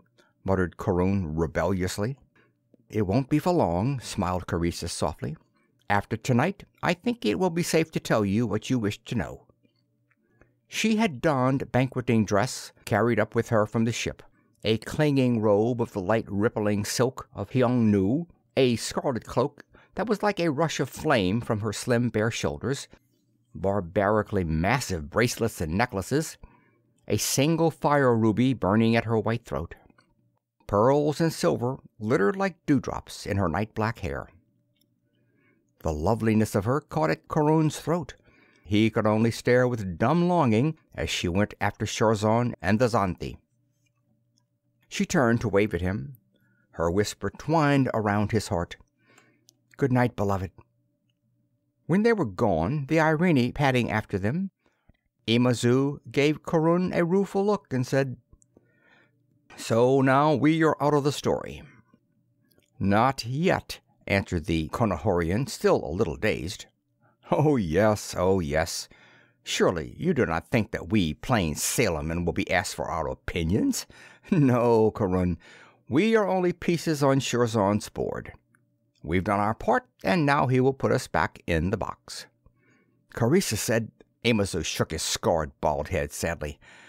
"Surely you don't believe a word that black witch utters."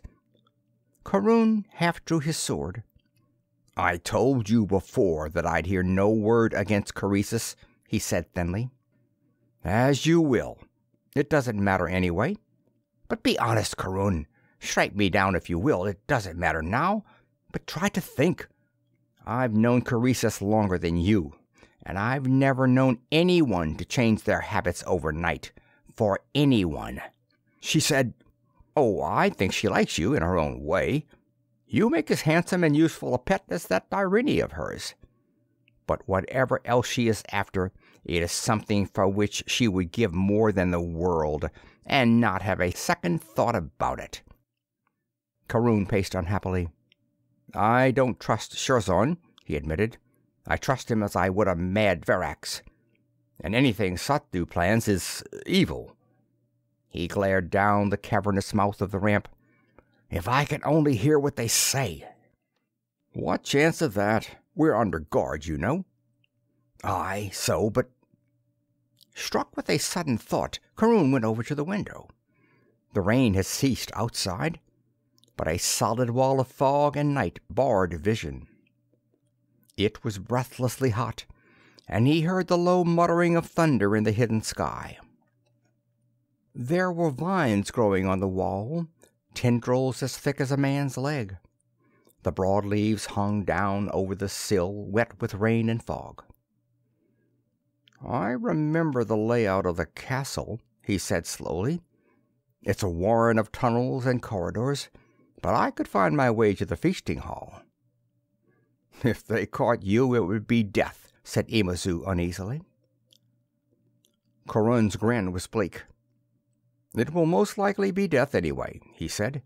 "I think I'll try. I'm not as spry as I once was, but—" No, Imazu, you had best wait here. Then if anyone comes prying and sees you, he'll think we're both here. Maybe." Corun slipped off tunic and sandals, leaving only his kilt. He swung his sword across his back, put a knife in his belt, and turned toward the window. "It may be all wrong," he said. "I should trust Caresis, and I do, Imazu, but they might easily overpower her. Anything is better than this waiting like beasts in a trap." "The gods be with you, then," said Imazu huskily. He shook a horny fist. "To hell with Sharzan. I've been his thrall too long. I'm with you, friend." "Thanks." Corun swung out the window. "Good luck to both. To all of us, Imazu." The fog wrapped around his eyes like a hood. He could barely see the shadowy wall, and he groped with fingers and toes for the vines. One slip, one break, and he would be spattered to red ruin in the courtyard below. Down and down and down. Twigs clawed at him. The branches were slick in his hands, buried under a smother of leaves. His muscles began to ache with the strain. Several times he slipped and saved himself with a desperate clawing grip. Something moaned in the night under the deepening growl of thunder. He clung to the wall and strained his eyes down. A breath of wind parted the fog briefly into ragged streamers, through which winked the savage light of a bolt of lightning, high in the murky sky. Down below was the courtyard. He saw the metallic gleam of scales, guards pacing the walls. Slowly he edged his way across the outjutting tower to the main wall of the castle. Slantwise he crept over its surface until a slit of blackness loomed before him, another window. He had to squeeze to get through, the stone scraping his skin. For a moment he stood inside, breathing heavily, the drawn sword in his hand. There was a corridor stretching beyond this room, on into the darkness lit by the ghostly blue fungus glow. He saw and heard nothing of the Xanthi, but something scuttled across the floor and crouched in a shadowed corner, watching him. On noiseless bare feet he ran down the hall. Fog eddied and curled in the tenebrous length of it. He heard the dripping of water, and once a shuddering scream ripped the dank air. He thought he remembered where he was in that labyrinth. Left here, and there would be another ramp going down. A huge golden form loomed around the corner. Before the jaws could open to shout, Corun's sword hissed in a vicious arc, and the Xanthian's head leaped from his shoulders. He kicked the flopping body behind a door and sped on his way, panting. Halfway down the ramp, a narrow entrance gaped, one of the tunnels that riddled the building through its massive walls. Corun slithered down its lightless wet length. It should open on the great chamber, and black against the dim blue light of the exit, a motionless form was squatting. Corun groaned inwardly. They had a guard against intruders, then. Best to go back now. No. He snarled soundlessly and bounded forward, clutching the sword in one hand and reaching out with the other. Fingers rasping across the scaly hide, he hooked the thing's neck into the crook of his elbow and yanked the heavy body back into the tunnel with one enormous wrench. Blind in the darkness, he stabbed into the mouth, driving the point of his sword through flesh and bone into the brain. The dying monster's claws raked him as he crouched over the body. He reflected grimly that no matter how benevolent the Xanthi might be, he would die for murder if they ever caught him. But he had no great fear of their suddenly becoming tender toward mankind. The bulk of the reptile race was peaceable, actually, but their rulers were relentless. The tunnel opened on a small balcony halfway up the rearing chamber wall. Corun lay on his belly, peering down over the edge. They sat at a long table, the lords of the demon sea, and he felt a dim surprise at seeing that they were almost through eating. Had his nightmare journey taken that long? They were talking, and the sound drifted up to his ears. At the head of the table, Xanthi and his counselors sat on a long, ornate couch ablaze with beaten gold. Chorzon and Croesus were reclining nearby, sipping the bitter yellow wine of the Xanthi. It was strange to hear the hideous hissing and croaking of the reptile language coming from Croesus's lovely throat. "Interesting, I am sure," said the king. "More than that, more than that." It seemed to Corun that he could almost see the terrible fire in Chorzon's eyes. The wizard leaned forward, shaking with intensity. "You can do it. The Xanthi can conquer Akera with ease. Your sea cavalry and serpents can smash their ships. Your devil powder can burst their walls into the air. Your legions can overrun their land. Your wizardry blind and craze them. And the terror you will inspire will force the people to do our bidding." "Possibly you overrate us," said Xanthi. "It is true that we have great numbers and a strong army. But do not forget that the Xanthi are actually a more peaceful race than man. Your kind is hard and savage, murdering even each other, making war simply for loot or glory or no reason at all. Until the king race arose, the Xanthi dwelt quietly on the sea bottom and a few small islands without wish to harm anyone. They have not even the natural capacity for magic possessed, however undeveloped, by all humans. As a result, they are much more susceptible to it than men.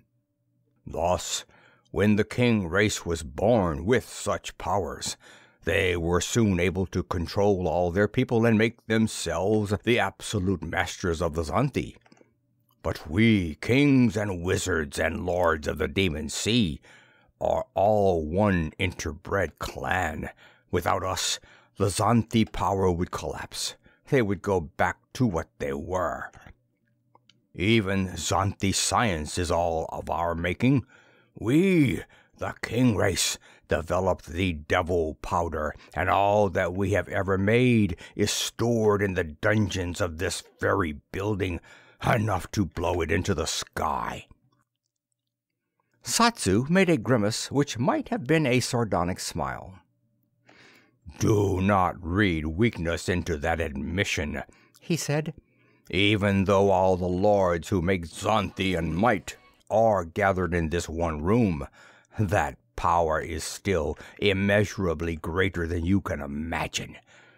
To show you how helpless you are, your men are locked into the dungeons, and your Engish has been lifted from their minds."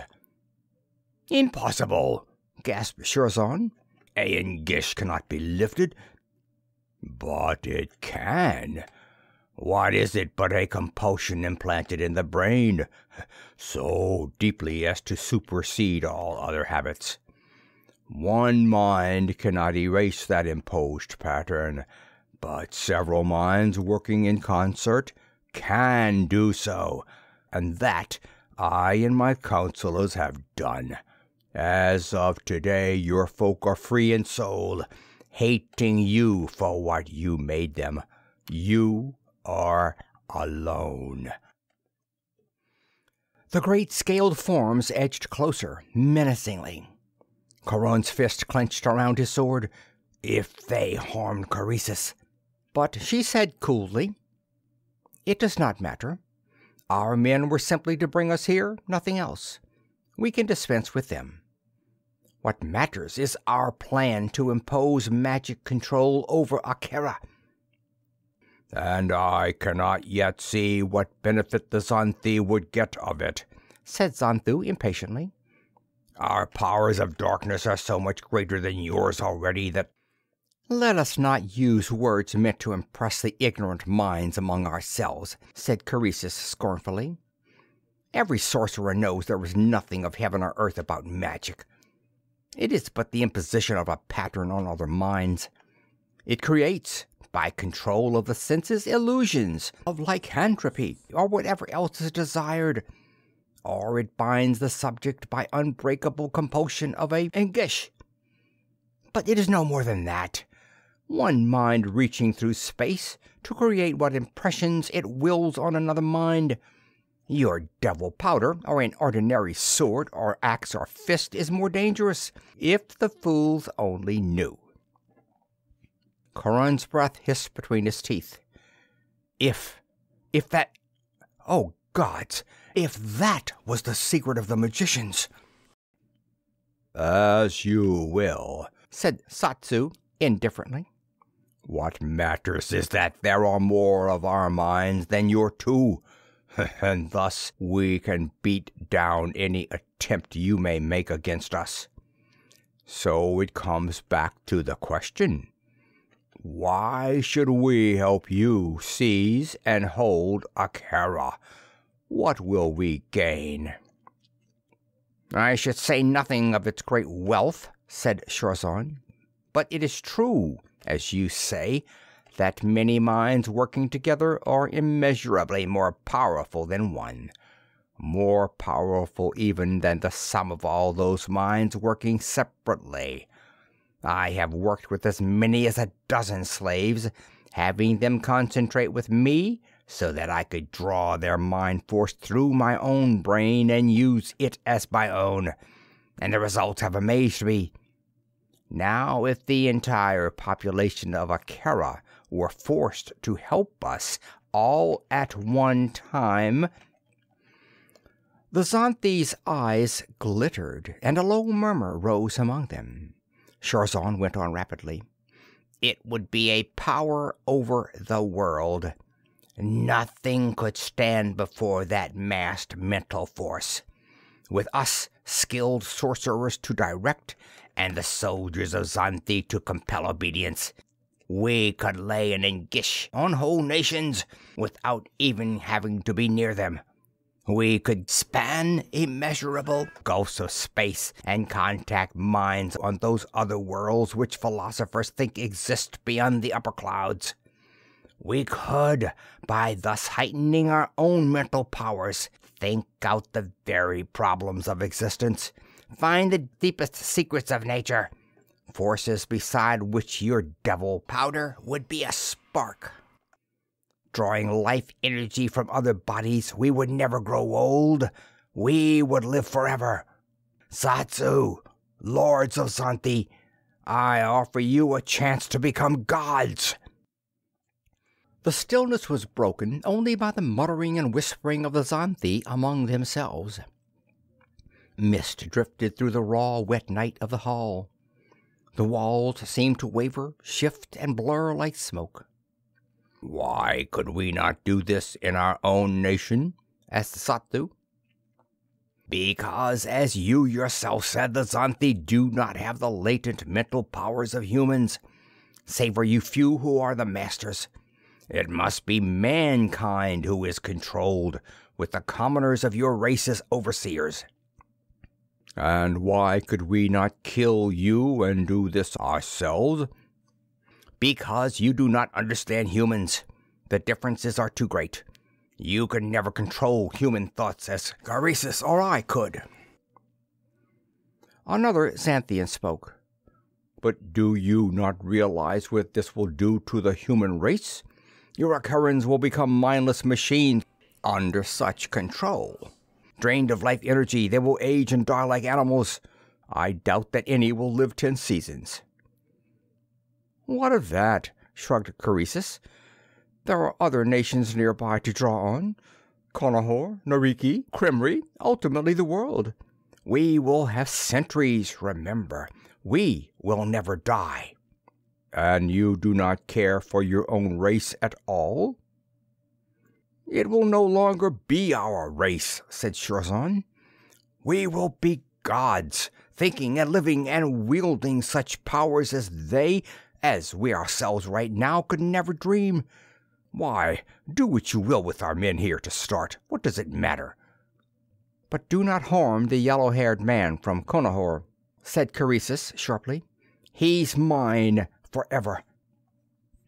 Sathu sat thinking, like the statue of a Crimean beast god cast in shining gold.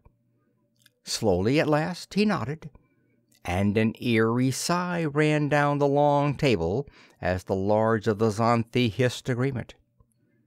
"It will be done," said Sathu. Corun stumbled back down the tunnel, reckless of discovery, blind and deaf with madness that roared in his skull. "Croesus! Croesus! Croesus!"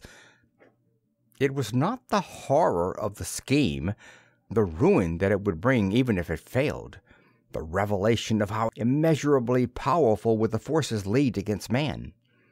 He could have stood that and braced himself to fight it as long as there was breath in his lungs. But Croesus! She had been a part of it. She had helped plan it, had coldly condemned her whole race to oblivion. She had lied to him, cheated him, betrayed him, used him, and now she wanted him for a toy, an immortal puppet. Witch! Less human than the Irene at her feet, than the Xanthi themselves. Mad with a cold madness such as he had never thought could be. "Croesus, Croesus, Croesus, I loved you with all my heart. I loved you." There was no hope in him, no longing for anything but the fullest revenge he could take before they hewed him to the ground. Had the old Xanthian wizard foretold he would bring death? Aye, by the mad, cruel gods who ruled men's destinies, he would. He reached the corridor and began to run. End of Part 7. Part 8. Down a long curving ramp that led into a pit of blackness. The dungeons could not be far. They lay this way. He hugged himself into the shadows as a troop of guards went by. They were talking in their hoarse, croaking language, and did not peer into the corners of the labyrinth. When they were past, Corun sped on his way.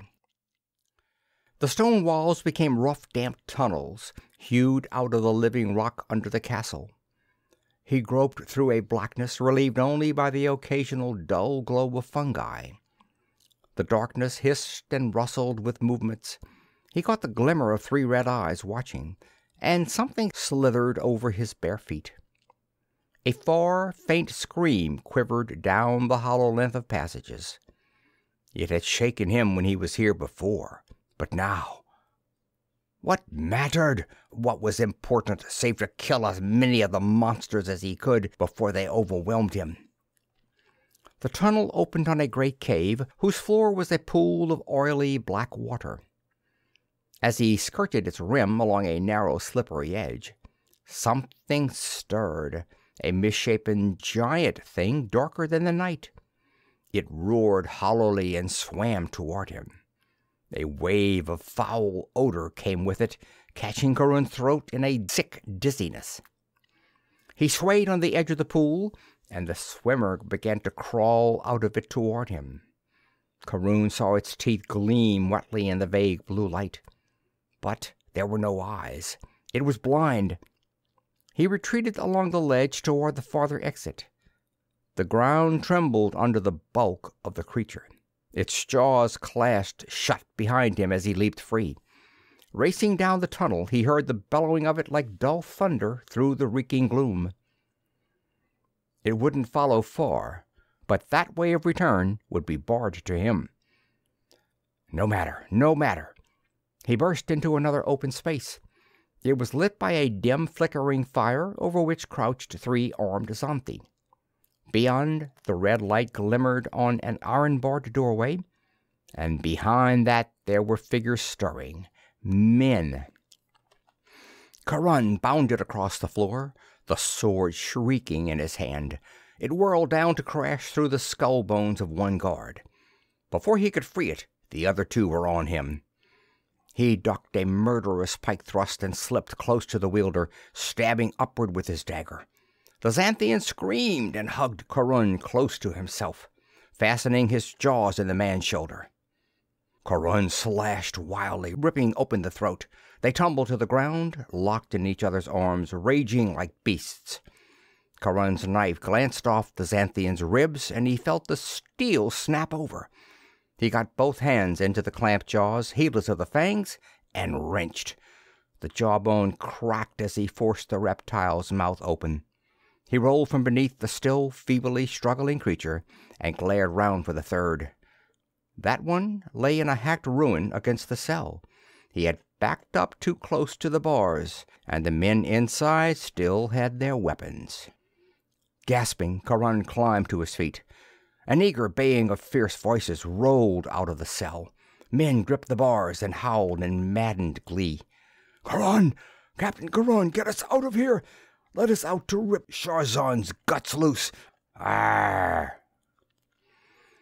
The Conahurian lurched over to a dead Xanthian, at whose waist hung a bundle of keys. His hands shook as he tried them in the lock.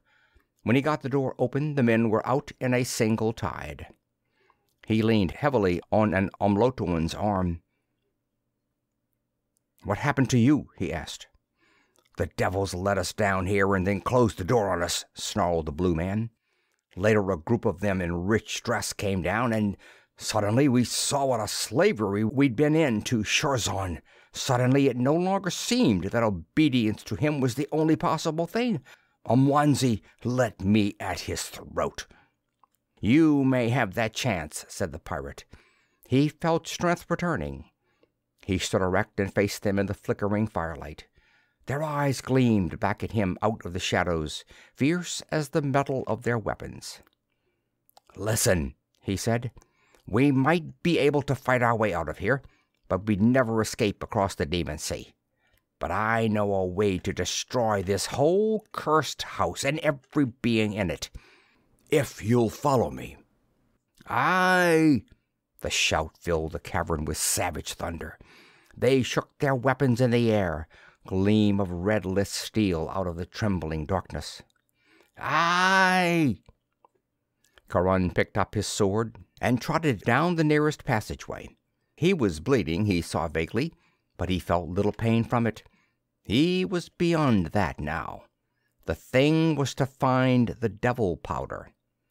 Xanthi had said it was somewhere down here.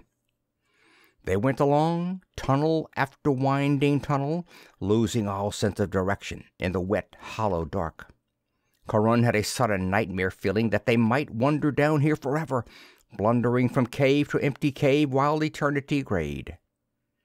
"Where are we going?" asked someone impatiently. "Where are Xanthi to fight?" "I don't know," snapped Corun. They came suddenly into another broad cavern, beyond which was another barred door. 4 Xanthi stood guard in front of it. They never had a chance. The air was suddenly full of hurled weapons, and they were buried under a pile of edged steel. Corun searched the bodies, but found no keys. In the murk beyond he could dimly see boxes and barrels reaching into fathomless distances, but the door was held fast.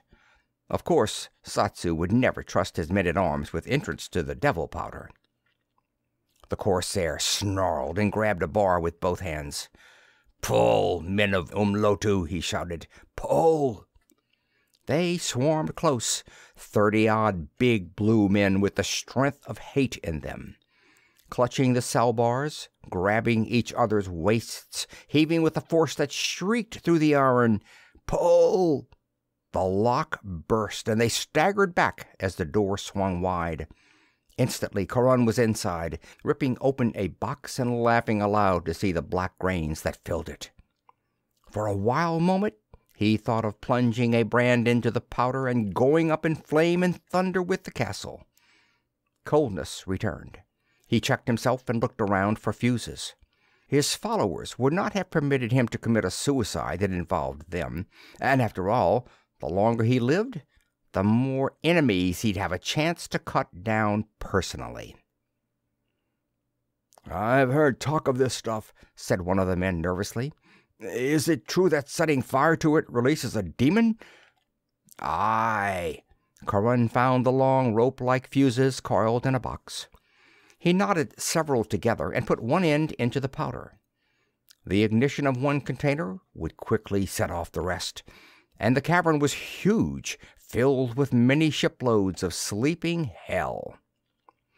"If we can fight our way to the ship and get clear before the fire reaches the powder," began the Umlotuan. "We can try that, I suppose," said Corun. He estimated the burning time of his fuse from memories of the use he'd seen the Xanthi make of the devil powder. Yes, there would be a fair allowance for escape, though he doubted that they would ever reach the strand alive. He touched a stick of fire to the end of the fuse. It began to sputter, a red spark creeping along it toward the open box. "Let's go," shouted Corun. They pounded along the tunnel, heedless of direction. There should be an upward-leading ramp somewhere. Ah, there it was. Up its length they raced, past levels of the dungeons, toward the main floor of the castle. At the end, there was a brighter blue light than they had seen below. Up, up, up, and out. The chamber was enormous, a pillared immensity reaching to a ceiling hidden in sheer height. Rugs and tapestries of the scaled Xanthian weave were strewn about, and their heavy, intricately carved furniture filled it. At the far end stood a towering, canopied throne, on which sat a huge golden form. Other shapes stood around it, and there were pikemen lining the walls at rigid attention. Through the haze of mist and twilight, Corun saw the black robe of Charzon and the flame-colored cloak of Caresis. He shrieked an oath and plunged for them. A horn screamed, and the guards sprang from the walls to form a line before the throne. The humans shocked against the Xanthi with a fury that clamored through the building.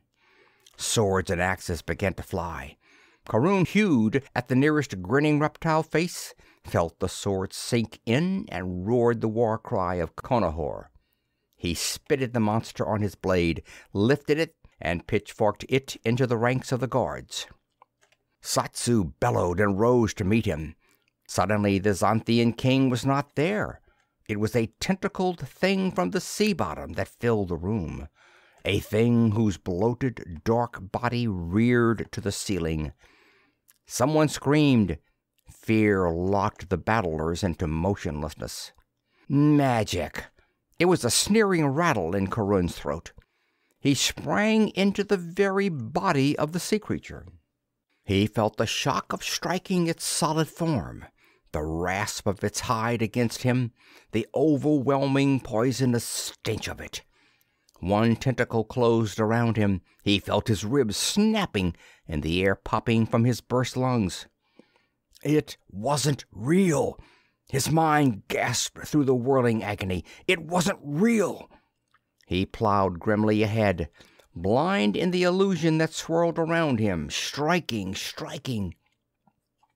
Dimly, through the roaring of his nerves, he felt his blade hit something solid. He bellowed in savage glee and smote again, and again. The smashing pressure lifted.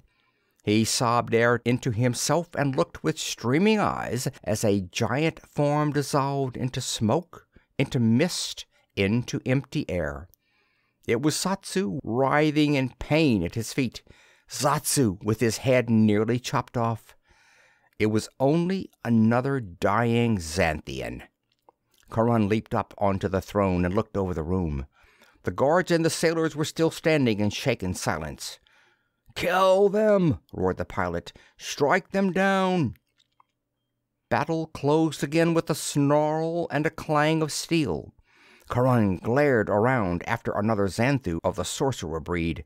There were none in sight. They must prudently have fled into another part of the castle. Well, let them.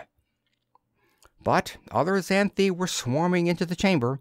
Battle horns were hooting, and the guttural reptile voices crying a summons. If the humans were not to be broken by sheer numbers, they'd have to fight their way out soon. And down in the dungeons, a single red spark was eating its way toward a box of black powder.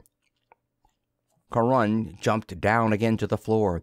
His sword leaped sideways, cut a Xanthian's spine across, bit the tail from another. "To me!" he bawled. "Over here, men of Umlotu!" The Blues heard him and rallied, gathering into compact knots that slashed their way toward where his dripping sword whined and thundered. He never stopped striking. He drove the reptiles before him until they edged away from his advance. The men formed into one group, and Corun led it across the floor in a dash for the looming doorway. A red thought flashed across his brain. Where were Shorzan and Croesus?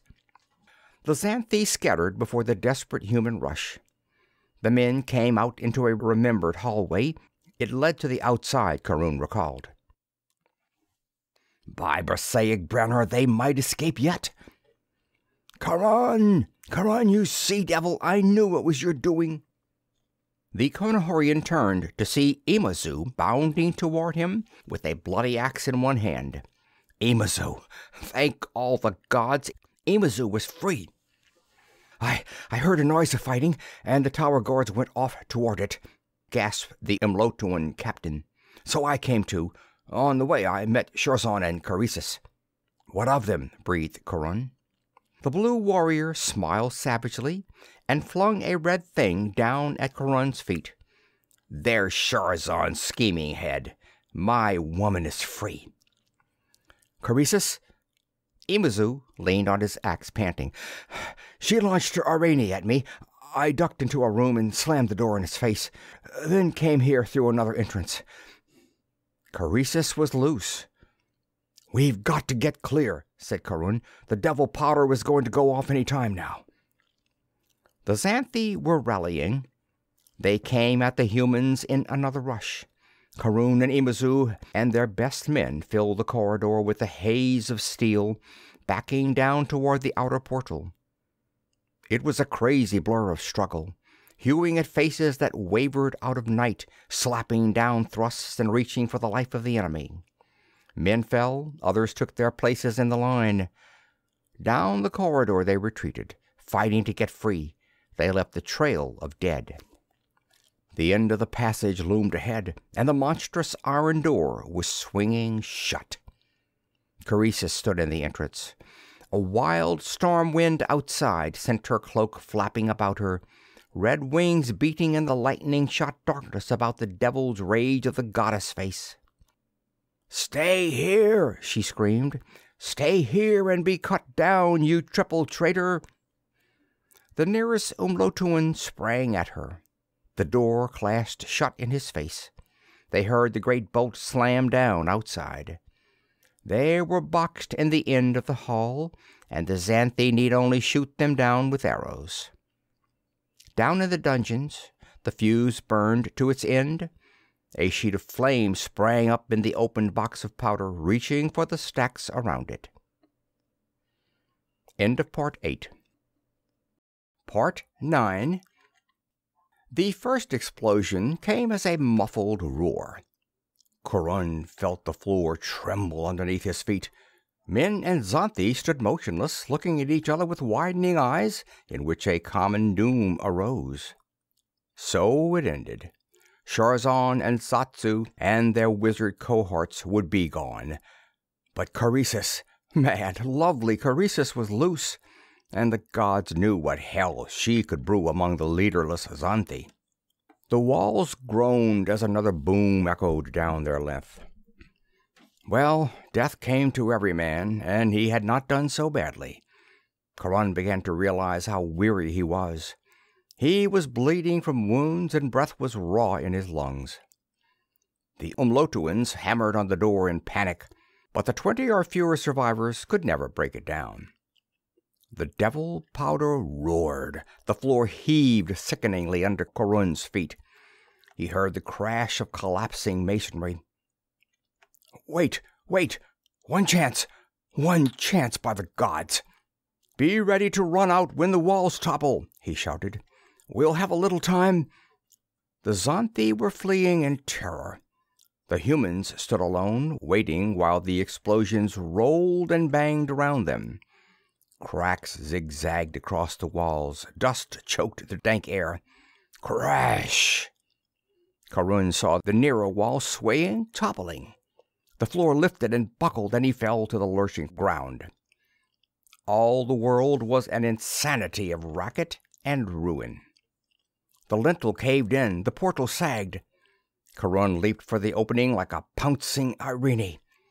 The men swarmed with it out through the widening hole while the roof came down behind them. Someone screamed, a faint, lost sound in the grinding fury of sundering stone. Rocks were flying. Corun saw one of them crack a man's head like a melon. Wildly he ran as the outer facade came down. There was a madness of storm outside, wind screaming to fill the sky, driving solid sheets of rain and hail before it. The incessant, blinding lightning glared in a cold, shadowless brilliance. The brawling thunder drowned the roar of exploding devil powder. They fought out through the courtyard past the deserted outer gate. There came a blast which seemed to crack the sky. Corun was knocked down as by a giant's fist. He lay in the mud and saw a pillar of flame lift toward the heavens with the castle fountaining up on its wings. Thunder roared over the earth, shouting to the storm that raged in the heavens. Corun picked himself up and leaned dizzily against a tree, stripped clean by the blast. Rain slanted across the ground, churning the mud beneath his feet, the livid lightning glare blazing above. Vaguely, through ringing, deafened ears, he heard the wild clamor of the sea. Looking down the cataract which the upward trail had become, he saw the Bracea rocking in the wind where she lay on the beach. He gestured to Imazu, who staggered up to join him. His voice was barely audible over the shouting wind. "Take the men down there. We can't sail in this storm, but make the ship fast. Stand guard over her. If I'm not back when the storm is done, start for home." "Where are you going?" cried the Umlotuan. "I'll be back, maybe. Stay with the ship." Corun turned and slogged across the ground toward the jungle. Weariness was gone. He was like a machine running without thought or pain until it burned out. Croesus would have fled toward the high ground, he thought dully. Behind him, Imazu started forward, then checked himself. Something of the ultimate loneliness that was in Corun must have come to the Umlotuan. It was not a mission on which any other man might go. And they had to save the ship. He gestured to his few remaining men, and they began the slow climb down to the beach. The castle was a heap of shattered rock, still moving convulsively as the last few boxes of devil powder exploded. The rain boiled down over it, churning through the fragments. Lightning flamed in the berserk heavens. Corun pushed through underbrush that clutched at his feet and clawed at his skin. The sword was still hanging loosely in one hand, nicked and blunted with battle. He went on mechanically, scarcely noticing the wind-whipped trees that barred his way. It came to him that he was fighting for Cromon, the thalassocrat of Akera, ruler by right of conquest over Conahur. But there are worse things than foreign rule if it was human, and one of the greater evils had fled toward the mountain. Presently he came out on the bare rocks above the fringe of jungle growth. The rain hammered at him, driven by a wind that screamed like a maddened beast. Thunder boomed and rolled overhead, a roar of doom answering the thud of his heart. The water rushed over his ankles, foaming down toward the sea. She stood, waiting for him, atop a high, bare hill. Her cloak was drawn tightly about her slender body, but the wind caught at it, whipped and tore it. Her rain-wet hair blew wild. "Corun!" she called under the gale. "Corun!" "I am coming," he said, not caring if she heard him or not. He struggled up to where she stood, limned against the sheeted fire in heaven. They faced each other while the storm raged around them. "Corun!" She read death in his eyes as he lifted the sword. Her form blurred. The outlines of a monster grew in his eyes. He laughed bitterly. "Ha! I know what your magic is," he said. "You saw me kill Satsu." She was human again, human and lovely, a light-footed spirit of the hurricane. Her face was etched white in the lightning glare. "Pareus!" she screamed. The Irene crept forth, belly to the ground, tail lashing. Hell glared out of the ice-green eyes. Corun braced himself, sword in hand. Pareus sprang, not straight at the man, but into the air. His wings caught the wind, whirling him aloft. Twisting in mid-flight, he arrowed down. Corun struck at him. The Irene dodged the blow, and one buffeting wingtip caught the man's wrist. The sword fell from Corun's hand. At once the Irene was on him. Corun fell under that smashing attack. The Irene's fangs gleamed above his throat. The claws sank into his muscles. He flung up an arm, and the teeth crunched on it, grinding at the bone. Corun wrapped his legs in a scissor lock around the gaunt body, pressing himself too close for the clawed hind feet to disembowel him. His free hand reached out, gouging. He felt an eyeball tear loose, and the Irene opened his mouth in a thin scream. Corun pulled his torn arm free. He struck with a balled fist at the devil beast, and felt his knuckles break under the impact. But bone snapped. Pareus's jaw hung suddenly loose. The Irene sprang back, and Corun lurched to hands and feet. Pareus edged closer, stiff-legged. Corun stumbled erect, and Pareus charged. One great wing smashed out, brought the man toppling back to earth. Pareus leaped for his exposed belly. Corun lashed out with both feet. The thud was dull and hollow under the racketing thunder. Pareus tumbled back, and Corun sprang on him. The barbed tail slashed, laying Corun's thigh open. He fell atop the struggling beast and got his free hand on the throat. The mighty wings threshed, half lifting the man and Irene. Corun pulled himself over on the writhing back. He locked legs around the body, arms around the neck, and heaved. The Irene yowled. His wings clashed together with skull-cracking force, barely missing the head of the man who hugged his back. His tail raked against Corun's back, seeking the vitals. Corun gave another yank. He felt the supple spine bending. "Heave!" Pareus lifted a brassy scream. The strange, dry sound of snapping vertebrae crackled out. Corun rolled away from the threshing form. Pareus gasped, lifted his broken head, and looked with filming green eyes at Corycis, where she stood unmoving against the white fire of the sky. Slowly, painfully, he dragged himself toward her. Breath rattled in and out of his blood-filled lungs. "Pareus!" Corycis bent over to touch the great head. The Irene sighed. His rough tongue licked her feet. Then he shuddered and lay still. "Pareus!" Corun climbed to his feet and stood shaking. There was no strength left in him. It was running out through the dozen yawning wounds. The ground whirled and tilted crazily about him.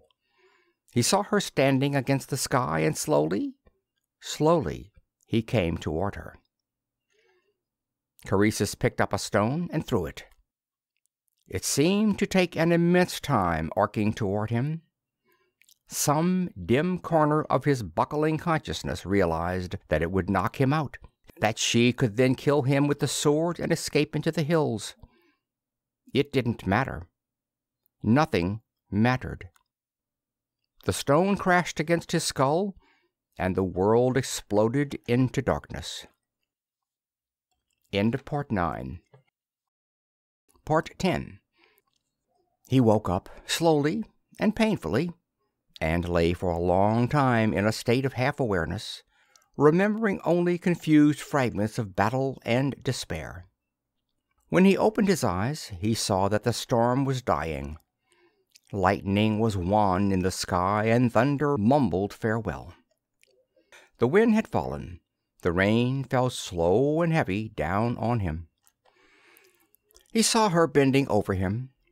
The long wet hair tumbled past her face to fall on his breast. He was wrapped in her cloak, and she had ripped bandages from her robe for his hurts. He tried to move and could only stir feebly. She laid a hand on his cheek. "Don't," she whispered. "Just lie there, Corun." His head was on her lap, he realized dimly. His eyes questioned her. She laughed softly under the falling rain. "Don't you see?" she said. "Didn't you think of it? Charzon's Engish was put on me as a child. I was always under his will. Even when he was dead, it was strong enough to drive me along his road. But I love you, Corun. I will always love you. My love warred with Charzon's will, even as I tried to kill you. And when I saw you lying there helpless after such a fight as no man has ever waged since the gods walked the earth, I tried to stab you, and I couldn't. Charzon's Engish was broken." Her hands stroked his hair. "You aren't too badly hurt, Corun. I'll get you down to the ship. With my witch's powers, we can win through any Xanthi who try to stop us. Not that I think they will, with their leaders destroyed. We can get safely to Akera." She sighed. "I will see that you escape my father's power, Corun. If you return to the pirate life, I will follow you." He shook his head. "No," he whispered. "No. I will take service under Croman if he will have me." "He will," she vowed softly. "He needs strong men, and someday you can be Thalassocrat of the Empire." It wasn't so bad, thought Corun drowsily. Croman was a good sort. A highly placed Conahurian could gradually ease the burdens of his people until they had full equality with Akera in a united and peaceful domain. The menace of Xanthi was ended. To be on the safe side, Akera had better make them tributary, an expedition which he, Corun, could lead. After that, there would be enough to keep a man busy, as well as the loveliest and best of women for wife. He slept. He did not waken when Imazu led a squad up in search of him. Croesus laid a finger on her lips, and a flash of understanding passed between her and the captain.